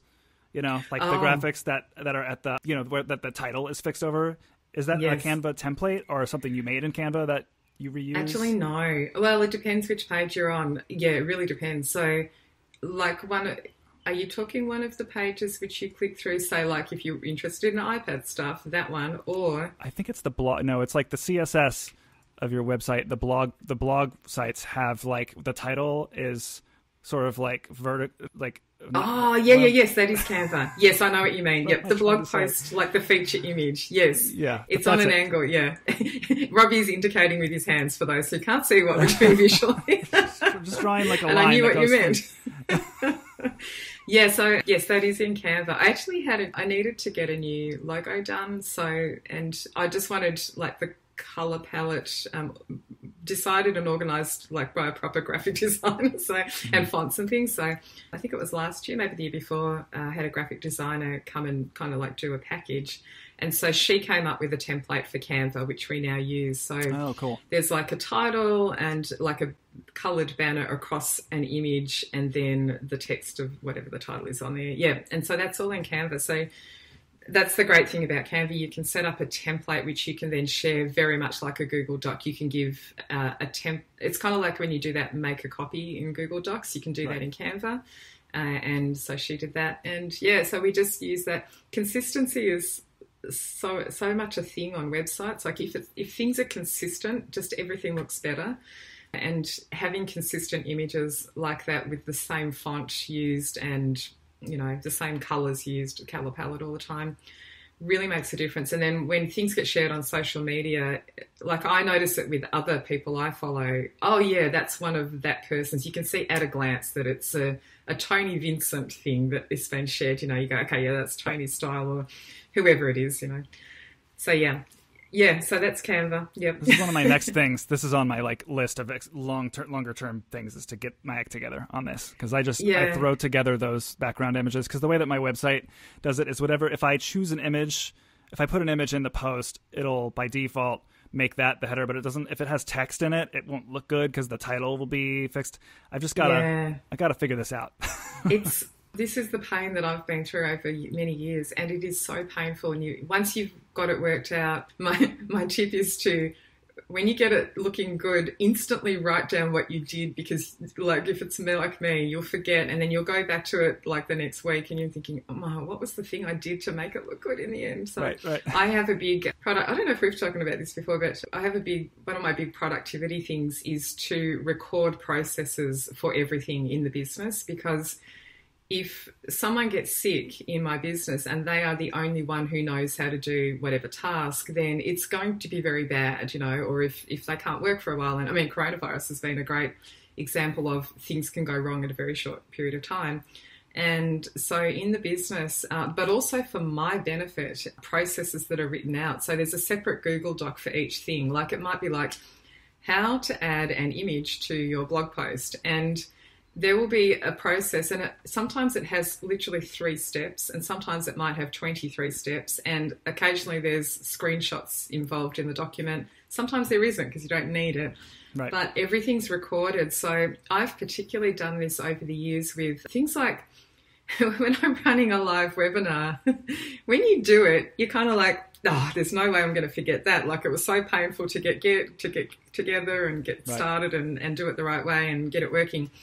And then a month goes past, because I do once a month live webinars, and the next month I'm like, oh my gosh, I have no idea what I just did like the last time, and to make it work, and which are the settings that I used, and how did I set this up. And anyway, so I write it all down in a Google Doc, and then we have a spreadsheet which gathers together like a table of contents all of the processes. So we call it the training catalogue. It's like my business training catalogue. So if anyone starts new in the business, they can actually go to this spreadsheet and look up, I need to know how to add someone manually to the mailing list for whatever reason, I don't know, or I need to update someone's contact details, or I need to, you know, add an image to a blog post. And they can look up in the spreadsheet, and then there's a link to the Google Doc in the spreadsheet. They can click that and open it and see the process. And sometimes there's even a video, a walkthrough video in the spreadsheet as well, like a separate column with a spreadsheet, with a video link. And it might be someone talking through how to do that thing. So it works really well. And writing stuff down, when you're in the throes of that time, it seems like an extra hassle to write the steps down. But it's paid off for me so many times where sometimes I'll go, oh, how did I do that thing? And I'm like, I wonder if I wrote that. Oh my gosh, there's a whole document I wrote for myself, for my future self, and I didn't even remember I did it. And it's all there, and I'm like, thank you, me. Thank you, me. Yeah, I know. I'm really bad at this part of, like, when I'm managing a project, like, I front and end load them. So I am incredibly organized, and I have great foresight, and I plan. And then I, like, lose steam inevitably in the middle of any large project. And then when I get to that end part, the crunch, where you have to, like, last minute, like, tie up the loose ends, I always forget all the work I did early and then redo it. Yes. It's so true. Yeah. I do the same. Templates I've just are killer. learnt, I think I've learned what my weaknesses are over time. And that is one of the things, is like just forgetting the process, or what setting did I use when I uploaded that video, or, ScreenFlow when I'm making videos, like what is the best resolution, which is going to kind of look good but still work okay and not be too massive a file, and all of those things, just write it all down. I love it. I love it. Yeah, not so much for lists, but for to-dos and projects. I use OmniFocus for my task management, and there's this cool feature where you can, like, take, you could do a text file, but you could also just, like, in a note, you could have, like, winter concert : and then that is the project title, and then a dash with a space, and then that's task 1, and then task 2, and you can sort of do, like, a bullet point list that you write in plain text, and then you can actually import it into OmniFocus, and, like, OmniFocus can be trained to look for certain placeholders that it will interpret as due dates and deadlines and tags. So awesome, yeah. I can, like, say when I run my winter, I do actually have a template for the winter concert, and I can actually tell it the date of the concert, and then, like, the tasks will align themselves so that, like, when I'm looking at the today view inside of the app, like, if like, I don't have to pack the tuba into the car until, like, an hour before we leave for the school venue, but I have to make the programs a few days earlier. So those tasks are out of sight, out of mind until the actual day. Yeah. And it's pretty cool. And I'm excited because my 3/5 of my music team are now using OmniFocus, and I'm about to just buy it for the other two. Because they've announced collaboration is coming in the next year or so. Like, you can share a project. Yeah.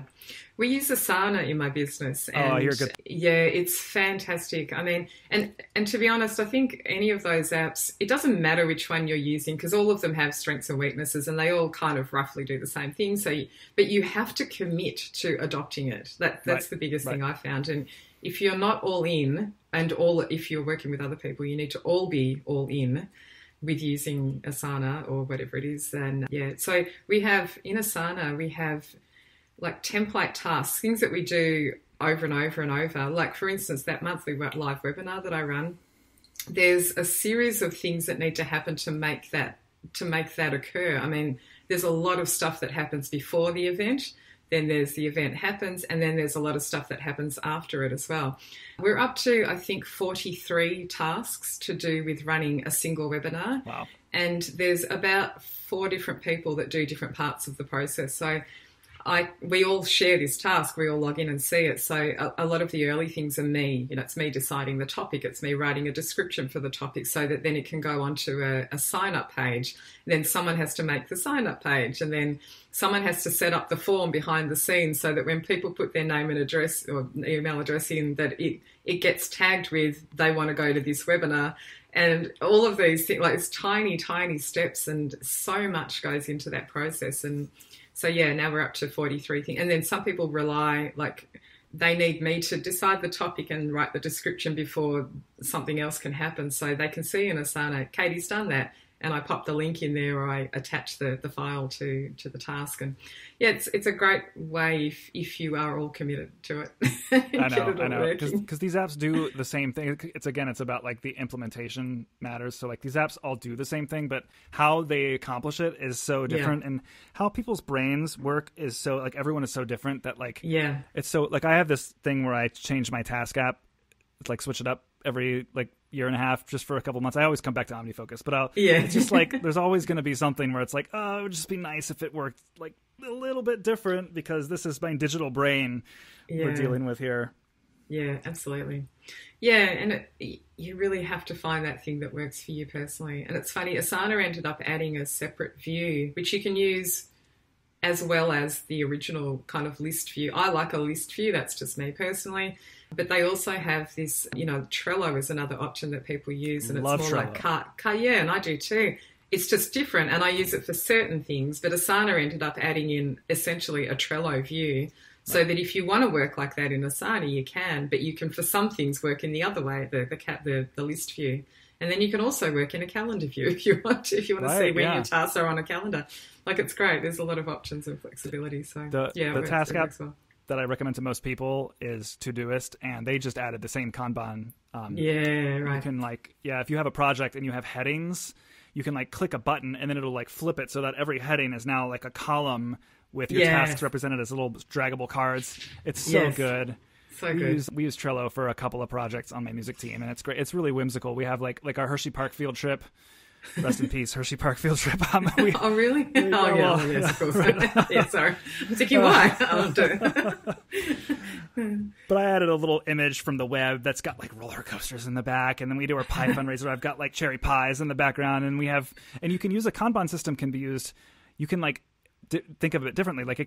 Every column can be a project, and the cards can be tasks. Or our pie thing is every column is a part, because we get hundreds of pies in our cafeteria, and we have to sort them, and then students coordinate pickup times. So our orchestra teacher has organized that Trello board so that every column in the board is like last name initials A through F, and then as we organize the orders from each kid, their name gets moved from that column into a processed area. Yeah. And so you can see the process step by step. Yeah, fantastic. So cool. So good. Love it. I wrote in the note here that maybe we could do a lightning round of fast tech tips, but then I didn't prepare any in my brain. And I wrote down a few. I don't know if they're actually fantastic ones, but a few came to mind, recent things, and I was like, just in case we're doing that, I wrote it down. I do have one. I mean, this has been surprisingly popular, so I wrote about it after seeing on Twitter a bunch of teachers be surprised to know that you can, in the accessibility settings of an iPhone, you can double or triple tap the Apple logo on the back, and you can actually program a number of system actions to occur. I have done this. It's great. Yeah. So things like anything from turning on the flashlight to taking a screenshot to turning up the volume or muting or unmuting the phone.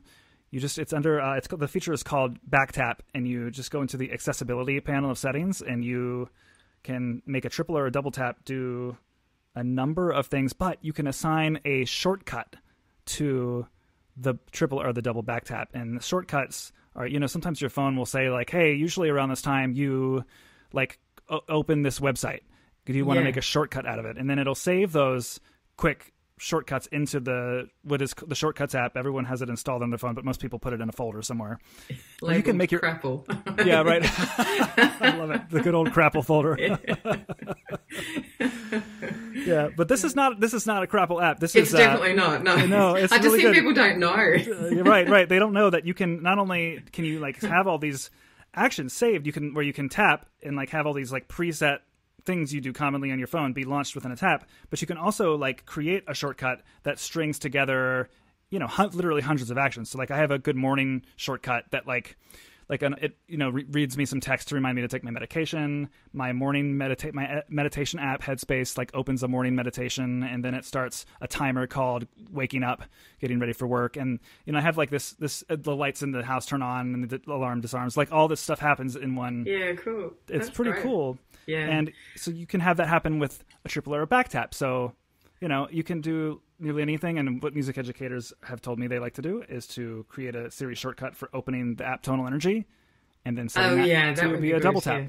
Maybe I should do that one. So my double tap is set to open my camera, and my triple tap is screenshot. because Nice. I do both of those things often, and you kind of need to do them quickly when you need them. Exactly. But I have found the double tap one, when I put my phone down on my wooden desk, nearly every single time it goes, that's a double tap, you want to take a photo? And my camera app will open. I'm like, no, I don't know if I should change this or just alter the way I put my phone down on the table.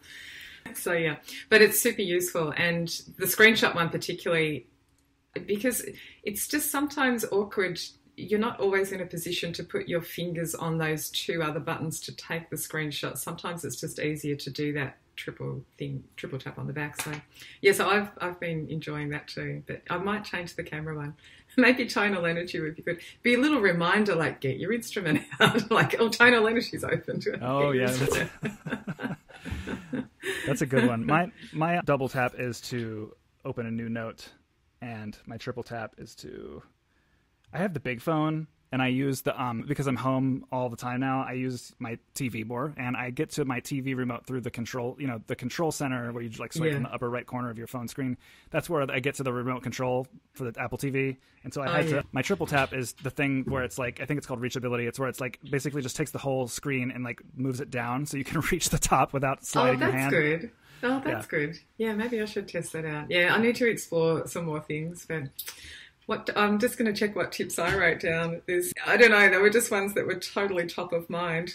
Yesterday, here's a tip. It's such a silly one.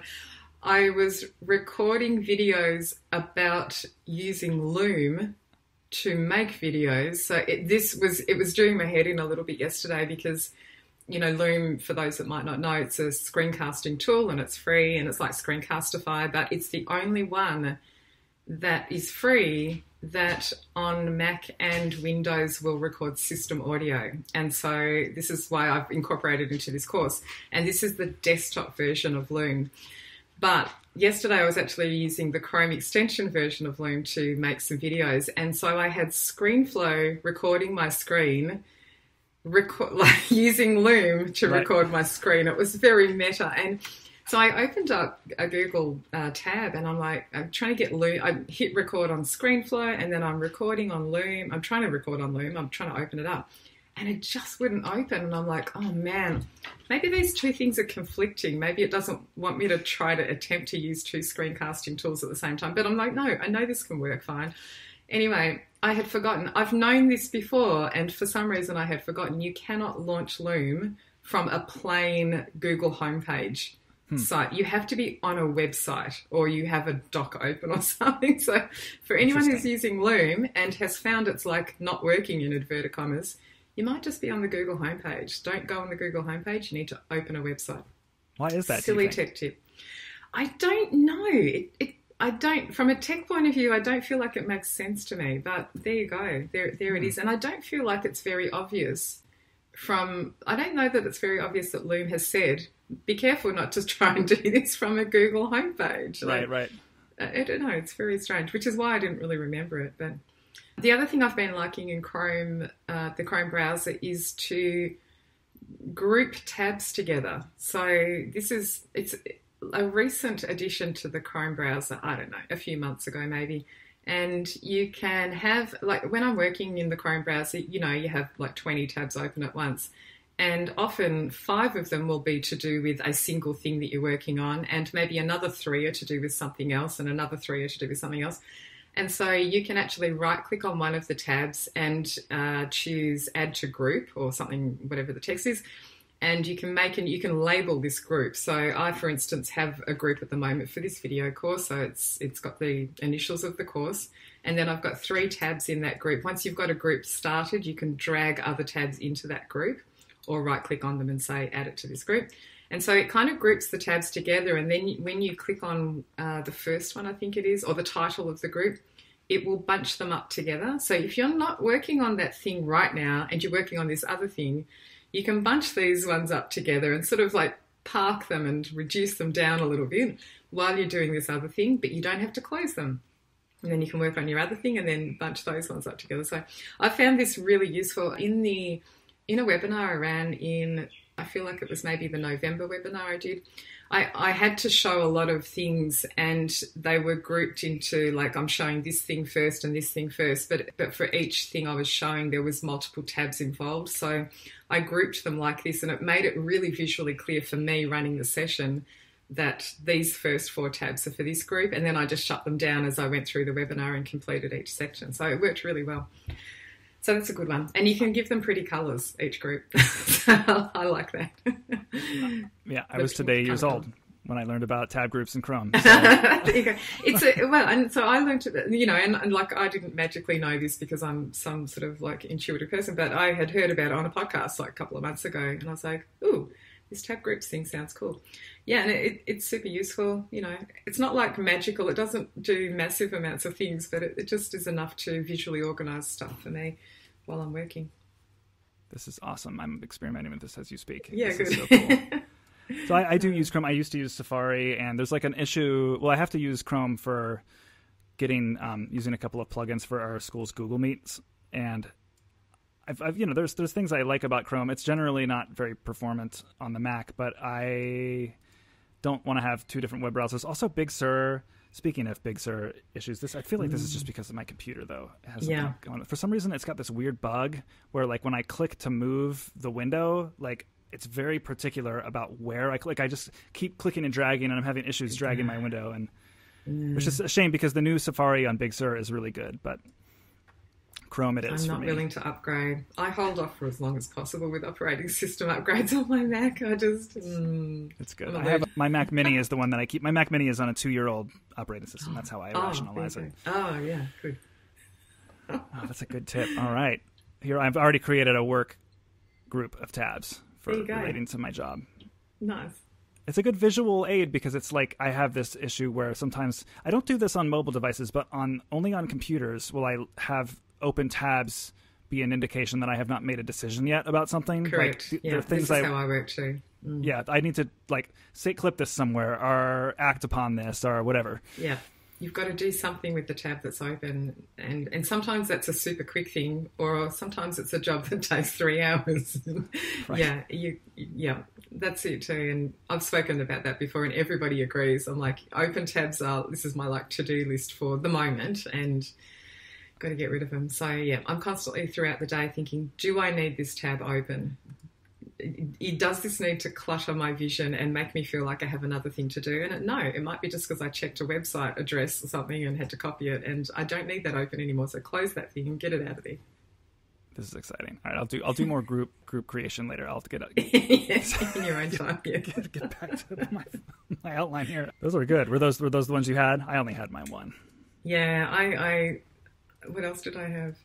Oh, look, I'm going to just mention one more if that's okay, because I just keep seeing, those questions you keep seeing pop up all the time, and you're like, oh my gosh, please, no more. And this is again to do with video recording, is the question that pops up on Facebook is, which screencasting app can I use that will record audio from my computer and it sounds good? Because I've tried, Loom, Screencastify, whatever, and it all sounds terrible. And the answer is actually not the software, it's you. It's like you're just not doing it the right way. Right. And so I ended up just making a quick explanation video, and people were like, oh, I didn't realise that there's 2 types of audio that you might want to capture when you're recording a video. It's you speaking into the microphone, or it's sound coming from a website or something that lives on your computer, like a file or an app like GarageBand, whatever. And you need to tell the software to capture that computer audio sound as computer audio. You do not want to be capturing it through your computer microphone. You don't want the sound coming out of the speakers and going back through the microphone, which is why it sounds terrible. So that's one of my tips. Please look into your record system audio options or record tab audio options in your screencasting software. And not all of them do it. That's also the problem. But both Screencastify and Loom will record tab audio. And that's only good if you're going to stay on that one tab and not go anywhere else in that one video. But Loom will do it across both Windows and Mac on the desktop version of Loom. And you can just turn it on and you're good to go. So there you go. That is great to know. Good. All right. Most tips I do out of frustration of seeing the same question pop up. You probably have that too. Yeah. Well, sometimes it's an indication that's like, all right, because, I generally will try to, like, if I put something out there, it's usually just something that I found interesting, but I'm trying to, since last March, like, recognize more often that there are things that I take for granted that I know that are won't take me any time or effort at all to just put out there. And and I've been trying to do that more with the blog, but also with just responding to quick. Like if I see a Facebook, one of the only tolerable things about Facebook is that you can learn things. So when I see it, it's like, oh, I can answer that question in 2 seconds, why not? And it's pretty good. The Facebook algorithm is good. Like if I see, like I'll often see a good question from a Facebook group I'm a member of, typically the first time I log in, like I won't have to scroll very far. Like the other day I opened it and the first question was about, should I use open broadcasting software to make my Google Meet better? And I was like, yes, you should. Yes. Thanks Facebook or for knowing. Something like it. Yeah, or something like it, right? Like, thanks absolutely. for knowing that was the one that was in my wheelhouse and not the 87th person asking what's better, BandLab or Soundtrap. I know. Yeah, I get them too. And I get tagged in a lot of posts as well because either people mention something that's on my website and they tag me for that reason, or they tag me because they think I'm probably going to know the answer or can help the person somehow. So I actually have not been on Facebook very much in the last week. So if I log in because I need to actually answer a message or something, there's like all these notifications from people who have tagged me, so I'm really sorry if I haven't gotten back to you if you've tagged me recently. But yes, it can be hard to keep up with it all. So many questions all the time. Totally. But it is, being able to learn about technology and help others with technology is one of the few bright spots. So I accept it. I've been real close to the edge of I wouldn't say I would ever delete Facebook, but I've been close to the edge of, I don't know what I would realistically do. I mean, I'm not going to be like Instagram and WhatsApp are going to stay on my phone no matter what so I'm not going to make a public show of my leaving Facebook because I'm still giving them my data. But I guess I could just delete the app. I have. I periodically delete the app. Oh, actually, I mostly in the general year, like school year, work year, whatever. I usually delete the Facebook app on a Sunday night and I reinstall it on a Friday night. And sometimes I don't reinstall it at all, and I just then only look at it on a web browser, like if I'm on my laptop. And it prevents me from that, I'll just check for 5 minutes and then I lose half an hour thing, because that's what happens on the phone all the time. And so I just don't have it on my phone. I have not had it on my phone right now for about probably 5 weeks or so. I've just not had it on my phone at all. The only time I put it back is if I know I'm going to an event where I'm going to want to share photos, and it's just easier to upload them from there. But sometimes I will even not do that. I will airdrop. This is ridiculous. I know I don't need to do this, but I will airdrop the photos from my phone to my laptop so I don't need to reinstall the Facebook app. That's not ridiculous at all. Just upload it. It just stops me from, getting sucked into that rabbit hole. Yeah. Way too easy. You don't have TikTok installed on your phone, do you? I do, and I don't dare open it because, oh my God, I love TikTok. So I'm going to tell you what's coming up on my podcast. I have planned already. It's going to probably be a blog post and a podcast episode. I've planned one called, I keep changing the number, but let's say 8 TikTok trends you should steal for the music classroom. Right. Or challenges, whatever. Because there's so much creativity. I said to my boys the other day, because of course it's their fault that I'm on TikTok at all. Right. And I said to them the other day, TikTok is honestly where I see the most creativity from the general public. I mean, yes, there's a lot of crap on there as well, as with every app, but generally speaking, once you've started using it and the algorithm speaks to your interests, there's so much creativity musically, choreography-wise. For goodness sake, there's a whole musical that's been put together through TikTok. Right. I don't know if you've caught up with Ratatouille, the musical. Oh, I'm on it, yeah. Holy moly, what an awesome, it's ridiculous and fantastic. And, this creativity's come out of lockdown and apps and connectivity with apps through, around the world. It's just phenomenal. So I am a big lover of TikTok, but yeah, you can be lost on there for quite a while. Speaking of technology people we follow, one of my favorites is one of my favorite bloggers is named Ben Thompson, and he's got a website called Stratechery, and he writes more about like the industry and sort of the trends and he's got this like ongoing, really astute kind of angle on TikTok that it's like it sort of puts the power to create into every person's abilities. And I think that's why I love it. Yeah. But the way that but then on the kind of the other end of it, the algorithm is so good at targeting you specifically, not only because I think the thesis is more or less that because it levels the playing field and anyone can make content, there is lots of content.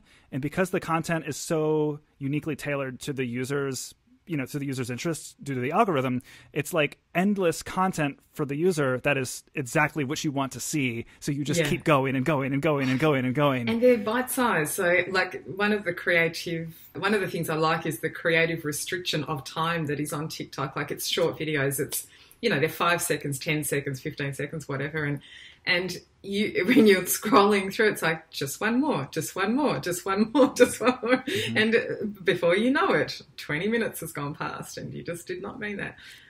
I really do love it. And also the funniest thing about TikTok is because it knows you so well, once you start liking videos and start following people, and it then feeds you more of what you like. And like my TikTok, if I open up my app and my 15-year-old son opens up his TikTok next to me, we laugh so hard about the differences between our feeds because his TikTok, it's like all, it's like, there's bodybuilding, there's basketball, there's, some music stuff too, but his feed is so different to mine. Mine's got all these, it's got some educators, it's got a lot of music challenges, dance stuff. There's some gardening things in there because I'm into succulents at the moment. So there's gardening tips and a whole stack of photography tips. Brilliant iPhone photography tips on TikTok, like bite-sized tip that you can learn in, 10 seconds, like how to take this cool photo. Anyway, I love it. It's great. It's great. Yeah. Lots of fun. So much fun. Well, speaking of apps that are fun or should be deleted from your phone, do you want to do app of the week? Yeah, app of the week. What did I say for app of the week? Let me look at, well... Yeah, for my phone, I don't know with the phone. It's super hard to narrow it down to just like one thing. It doesn't have to be a phone app. Well, that's what I was going to say. It could just be not phone app. I was going to actually mention DaVinci Resolve only because I am delving into this at the moment and it's totally free and it's Windows and Mac. I was going to say Windows and PC. Windows and Mac. And the breadth of what you can do in this free app is really pretty mind-blowing. So I wanted to mention that as an option for teachers who are wanting to explore some kind of video editing, just because it's just so useful, and for free, it's just amazing what you can do and what you get. And I will preface that by saying you kind of need a semi-decent machine to run it on, and that's true of any video editing software. So it's not just because of DaVinci Resolve, but, if you're going to be editing video, you can't be doing it. Like, I think the minimum requirement is Windows 10 and Mac, I don't know, Catalina or something, like whatever it is on there. So you need a semi-decent machine to run it on, but it's just, such a fantastic thing. So I was going to mention that. I have heard of it for a long time and not explored it, and you go, yeah, this is actually really good. So there you go. Is that all right for mine? That's perfect. No, and exactly. I don't think it's been mentioned on the show. I've heard so much buzz about it lately. And as someone who's used both Adobe Premiere and Final Cut Pro, which I guess are like considered to be industry standards, I consider them, as far as professional apps go, to be actually fairly intuitive to get into the basics of. Do you think that, like, there's got to be a catch when I hear about something so professional being free? Like, is it like more difficult to use, or do you find that it's just pretty much? I think it's pretty intuitive, but having said that, I've done video editing in the past, and I'm not like an expert or anything, but I have an understanding of the concepts and how things work and maybe what to look for. They have some videos, so there's user created videos on YouTube, like tutorials and things, and they are super useful. There's a number of channels where they mostly just do DaVinci Resolve tutorials, and they're really good. But they also have on their own website videos, which I don't know that they're actually on YouTube. They seem to be just on the website.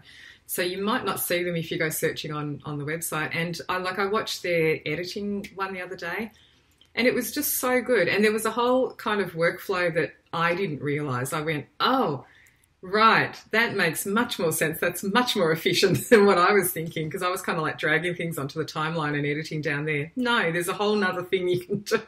Right. And anyway, you can like tell it instantly to slot a video in to the middle of a whole heap of other clips, and it will move everything out of the way and slot it in. So just something like that. It's much easier than dragging everything that's in there and to make space and then dragging it all back so it all lines up. So just things like that, watching a video. So no, I think it's really quite intuitive. But having said that, if you've never used video editing software and you opened it up, you'd just go, oh my gosh, there's so much to see. I haven't really used Final Cut Pro or Premiere Pro, so I don't know, how to compare it to those two. But it seems to me that DaVinci Resolve it's actually the go-to tool for color grading for a lot of video editors. So they may use Final Cut or Premiere first and do stuff, and then they might do color grading in Resolve. I could be totally incorrect with that, but that's what it seems to me. But it happens to be that it also has all the editing features in it as well, so you could just use that on its own.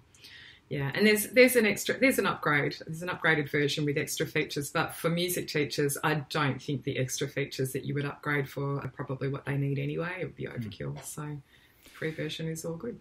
Yeah, when I use professional software like that, I tend to need some of the things that are like just above the level of the basic entry. Like I need more than iMovie, but I certainly don't use more than 10% of what Final Cut is capable of.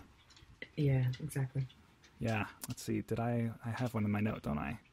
Yeah, this is topical. So I feel like as we were like planning to meet for this, I embarrassed myself numerous times with my trying to understand time zones. It's all right. We're weird over here anyway. But we did discover the issue, which I had actually forgotten about. So we call it Australian Eastern Standard Time. And so I'm on the eastern side of Australia, being in Victoria, and then there's New South Wales, which is in the east as well, and then we've got Tasmania. There's also Queensland. Queensland does not go and do daylight savings, even though it's also on the east coast of Australia. So it must have defaulted to a Queensland time for you, and yeah, it's different to us. So my dad lives in Queensland, so we constantly have this sort of joke around now where we are now an hour and apart from each other, but the rest of the year we are in the same time zone. It's just ridiculous. And there's jokes in Queensland about they don't want to do daylight savings because like the curtains will fade. I don't know if you have these jokes in the States, or the cows will get put off their milking. It's just this silly. No, that's not it. There's literally people who have written that in Facebook posts like, we don't want to switch. No, we're not, because over time there's often a push for them to move to daylight savings, like the rest of the East Coast, but then there'll be people protesting and saying that the curtains will fade or the cows will get put off their milking. Right, exactly. Apparently we have something similar in Arizona, which I didn't know, because I asked my wife yesterday. I guess I should explain what I'm saying. Yes, when I'm trying to coordinate, I thought you were an hour off from what your actual time zone is, and was generally confused. But I asked my wife, I was like, am I going crazy? And she's like, well, I'm pretty sure Arizona has this too. So it's not like unprecedented, but I was just like, anyway, my Apple pick of the week is an Apple. It's called, and you had mentioned a really good one. Is it World Clock Buddy? Time Buddy, I think. Yeah, World Time Buddy. I use a lot. Yeah, which is a website. It shows multiple at once. Yeah. And it's a website and an app, and it's just a great time zone. It's just a great way to see lots of different time zones at once. I'm going to try to send you a quick screenshot of this so you can get an idea for the interface of this. I think I can I wonder if I can copy. I love the thing where you can, I do have another tip. If you copy something to the clipboard on your iPhone or iPad, you can paste it to another Apple device without doing any fancy stuff. Yeah, so there's my good one. So I just took a screenshot of calzones, and I'm going to try to paste it into the chat here. I don't know if you can paste into the. Yeah, see, it's not going to let me do it. I probably need to save it as an image first. Well, I'll send this you a screenshot. Basically, Calzones is an app that does more or less the same thing, but it has a really intuitive to read interface where it's it shows you the different time zones you've added to it in rows, and then underneath those rows, it has all of your calendar events in also in like horizontal rows. So as you scroll from left to right, you see like what time, not only what the different time zones that you have added to it relate to one another, but you see how the calendar events in your calendar relate to other time zones. So like great. I can see that tomorrow I have a grade 7 team meeting, and if for any reason I needed to know what time it would be where you live. In Australia. For your year 17. It would be 11 p.m. My 7th grade team meeting is at 11 p.m. for you tomorrow. Sorry, I won't make it. And I don't know how many people would have a use for this who are listening to this, but certainly for me, interviewing and talking to different people from all over, this is great, because then I can just sort of see where my calendar events line up and where the spaces are as they relate. Can I give you one more, which is even better, which is actually what I use for my podcast interviews? I use Calendly. Have you used that before? So you proactively say what time slots you're available. So like for me, I say, okay, I will allow people to make appointment bookings with me from 8 a.m. my time to midday my time, or 3 o'clock my time, whatever. I know for me, like people in the States, it's best if it's my morning up to sort of lunchtime. That works really well for people in the States. Anything that's late, like 4 or 5 p.m. for me, it's going to be getting too late for you guys. Like it's in the middle of the night. So with Calendly, I set up the time slots that I'm available, and then I send the link to the person, and basically they open it up and it translates instantly. What they are seeing on the screen is in their own time zone.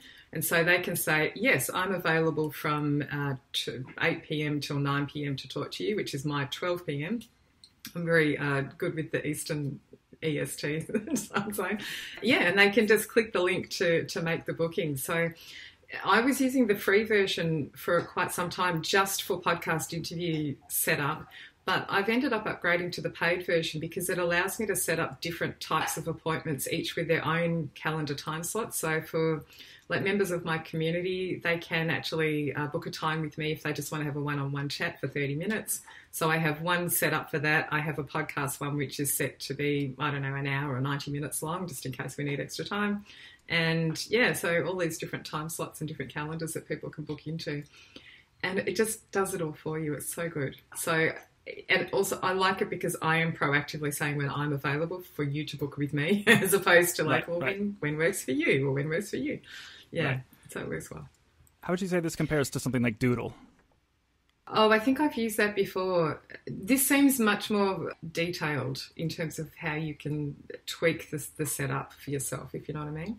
And you just hook it up to Zoom. So if you go to my Calendly, let's say I was interviewing next week, if you go to Calendly and book your time, it will automatically, as soon as you hit that submit button, it sends the meeting link to you in an email and to me as well. It says, Robby has booked a time with you for the Music Tech Teacher podcast. Here's the Zoom link. Okay. And then it auto goes into my Google Calendar as well. So everything's there. Yeah, and I have it set because the thing that I found, I actually have notifications turned. This is one of the only apps I have notifications turned on for on my phone. So if someone books an appointment with me, it will pop up on my phone and say, Robby has booked an appointment with you. Because in the past, sometimes I've checked my calendar like the night before and gone, someone's booked in for a podcast interview tomorrow morning. Oh my gosh. Mostly not. It's only happened maybe once. But yeah, I realised, oh my gosh, when you allow people to book with you, like you need to just be aware of who you've given the link to, who you're expecting an appointment from. Turn notifications on. This is probably a saner way to set up when I do private lessons and I need to do a makeup lesson, like reschedule someone. Absolutely. I know a number of music teachers who are doing who are using Calendly for that purpose, and because it hooks up to Zoom, it may hook up to other things. It integrates with a few things, but Zoom was highly attractive to me just for the podcast particularly. If I sign up, so it's offering me to sign up with Google, will it still allow me to add my iCloud calendar? Yeah, I don't know about that. The only thing, this sounds way fancier than Doodle, but the one thing I did like that Doodle would do is I could plug in my Outlook, iCloud, and Google Calendar accounts, and then it would look for the free space between those three accounts. Right. Yeah. And then that would be my available time. I haven't used it like that, mainly because I want to be fairly tailored about the times that I offer. So I never offer my Monday as an option for people to book in, for instance. I just always want Monday for me.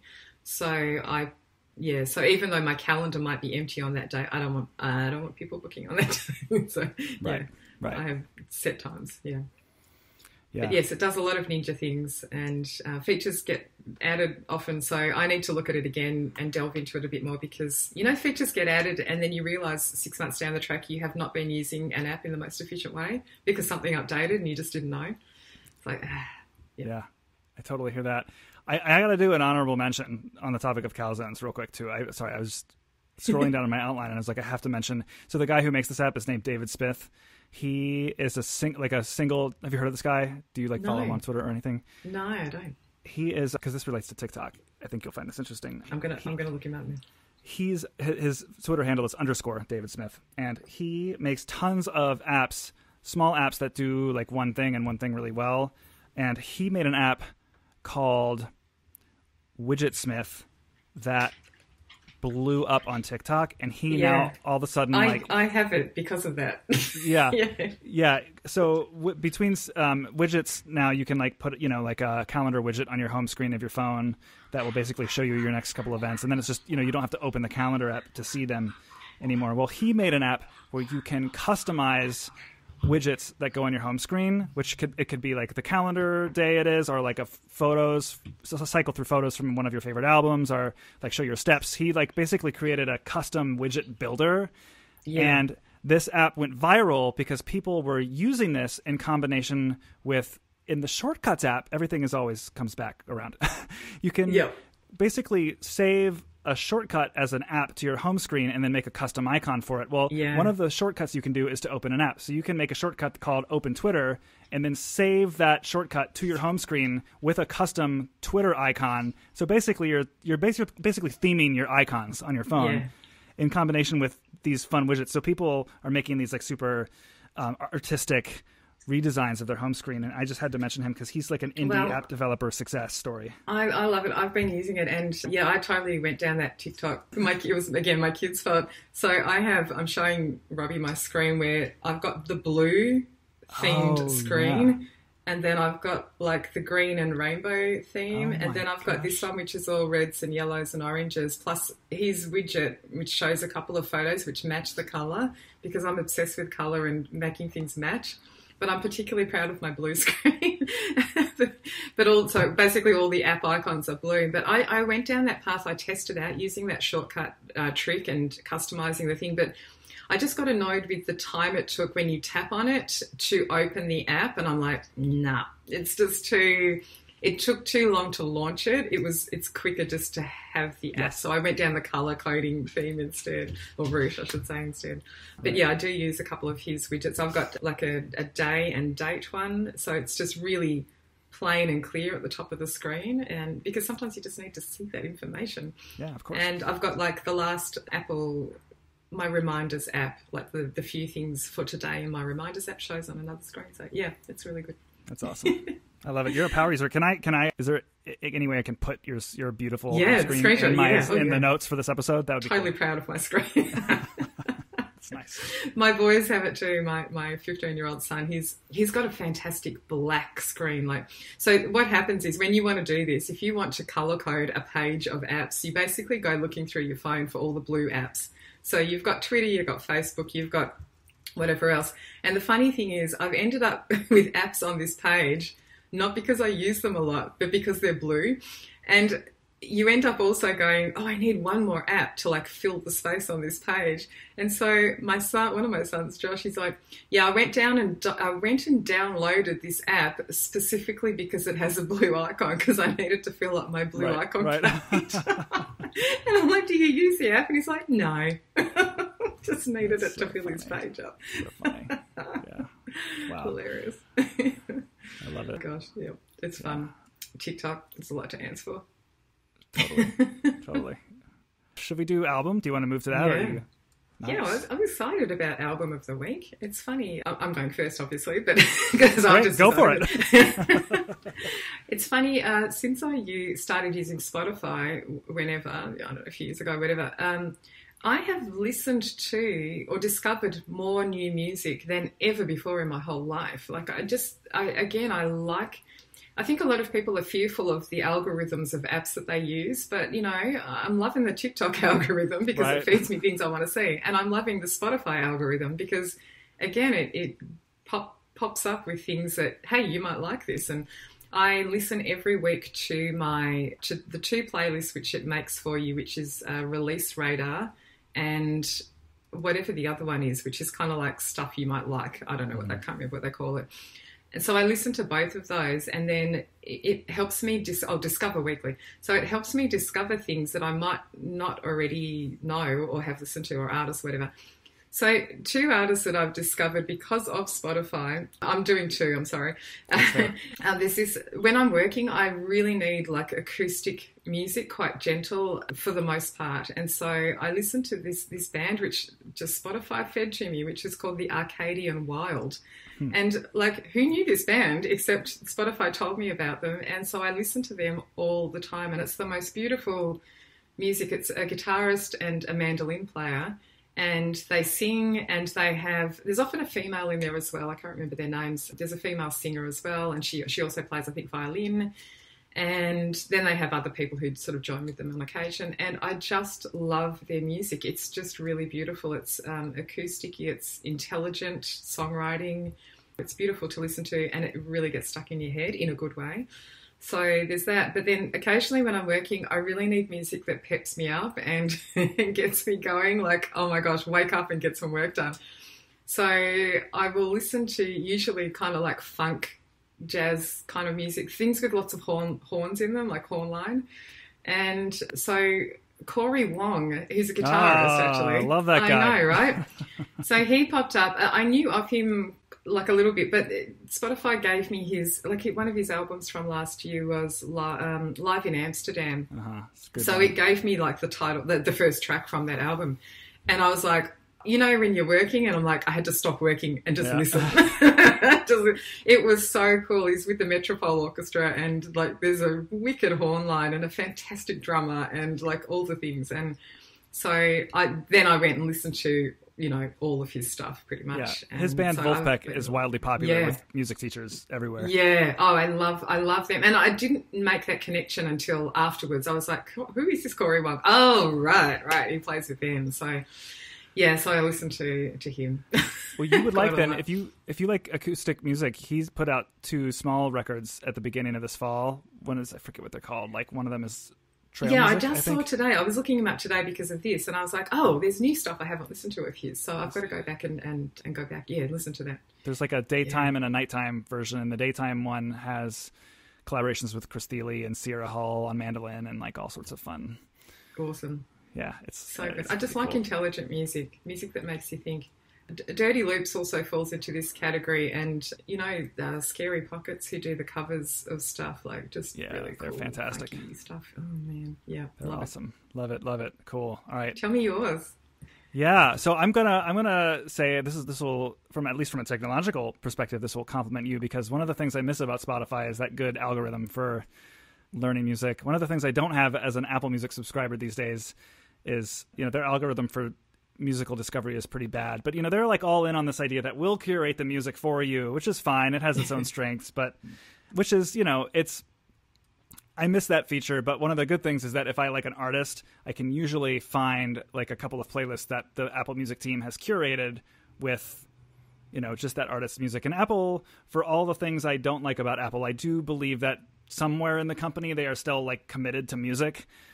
They have like a core of people who really care. And I just feel like I listen to these, they're called Apple Music Essentials. They're playlists of a particular artist. And I get the feeling when I listen to these playlists that the people who put these playlists together like really understand what makes that artist tick, whether you are a seasoned listener or someone who's just discovered them for the first time. Because the song picks are always really a good balance of, here's something that was popular by them, here's something that was like a B-side, here's something that isn't popular or, you know, or critically acclaimed, but it's something that like gets at the core of like who they are as musicians. So it's really good.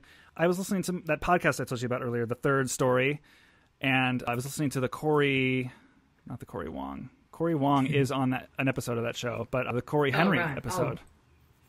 Corey Henry, the organ player, who's a lot of people know he's one of the keyboardists in the band Snarky Puppy, also widely popular. I know. I love them too. Oh my gosh.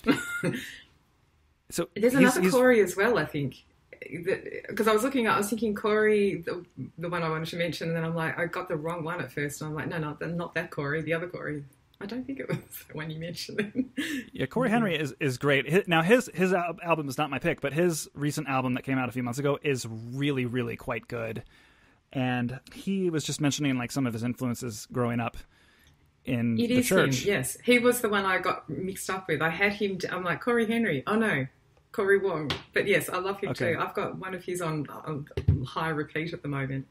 Yeah. Called Rise. He's excellent. Yeah. He's such a fantastic musician, and people like him who play on his level. Like you never know what to expect when you go into an interview, because it's like, I don't know. I didn't know what to expect, but he was just like a surprisingly, like he's known one of the YouTube videos that is popular with him in it is like him at age 4 playing organ in church, and it's just ridiculous what he's capable of. And I don't know. I just don't always know how to expect people like that to talk about their music making process.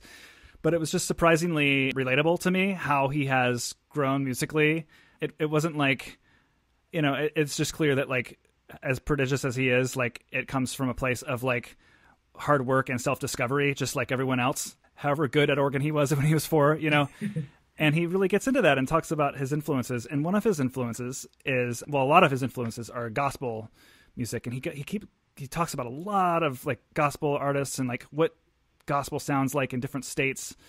Like what does Chicago gospel sound like? What does New York gospel sound like? And it's just really interesting. And someone he mentioned who I had heard of before, but who I'd never really taken a dive into is Ty Tribbett, who is just like a kind of like a Kirk Franklin figure, if you're familiar with him. It's just like a composer and a choral writer and arranger, and just someone who's like in the gospel community, like produces and writes a lot of music. Typically, some of his more famous songs like they're called the Great Anointing, I think. They're a choir. And I was just like kind of excited to dig into this playlist this week, even though it's not technically an album, but there's just so much, I'm a drummer. So, we like this kind of music because so much of it is like really chop heavy drum set playing and like groove oriented. Yeah. And his music is just pulling from so many genres and ideas. Like it'll be like heavy rock one second and ska the next, and then like trap hip hop the next, and then it'll suddenly go into a really traditional like 2-feel gospel break, and you're just sort of hearing it all put together. And I don't know, and it's also just very, very uplifting and energizing music to have on. Yeah, it's good. It's what you need. Yeah. That sounds great. I'm going to explore that. Yeah, Ty Tribbett. It's awesome. We should do this again sometime. I'm getting a text from my wife that my son is like, "Where's Dad?" So it's like It's usually I read to him around this time. But and usually my dog's like she's actually gone to sleep, which is a good thing. But yes, we should wind up. I'm off to a lunch thing actually shortly, so I've kind of written off most of today with doing other things. But it's good, it's nice, and it's been great to chat. So yes, we'll definitely have to do it again. Are there any other places that people should look for your work online, or did we hit them all? No, just if they want to connect with me, website's the best place, the catch-all for everything really. But if they want to follow me on Twitter, I am on Twitter quite a bit. Haven't been just for a little while, but I will get back to that as well. And Facebook as well, connect with me there. I mean, most of the groups, I don't know, I'm in a lot of groups. Yeah, me too. So you can pretty much always tag me in one of those and ask a question or something. So yeah, so it's always good to connect. Awesome. Very, very cool. Well, I'll link all that. I'm going to go do bedtime, I think. Yes, definitely do that. All right. Great to talk to you. So good to talk to you too. Thanks for doing this. I appreciate it so much. I'm Robby Burns. Thanks for listening to Music Ed Tech Talk. You can find the show's page, show notes for the episode, and my blog at musicedtechtalk.com. You can subscribe to the blog posts through an RSS app of your choice, and you can subscribe to the podcast in the podcast app of your choice. You can now get blog posts delivered right into your email inbox once a week. Please rate and review this show in the podcast app of your choice. It absolutely helps. Word of mouth is helpful too, so please spread the word about the show. Learn more about my music and teaching career at robbyburns.com. I'm on Twitter, Facebook, and YouTube at Robby Burns. See you next time.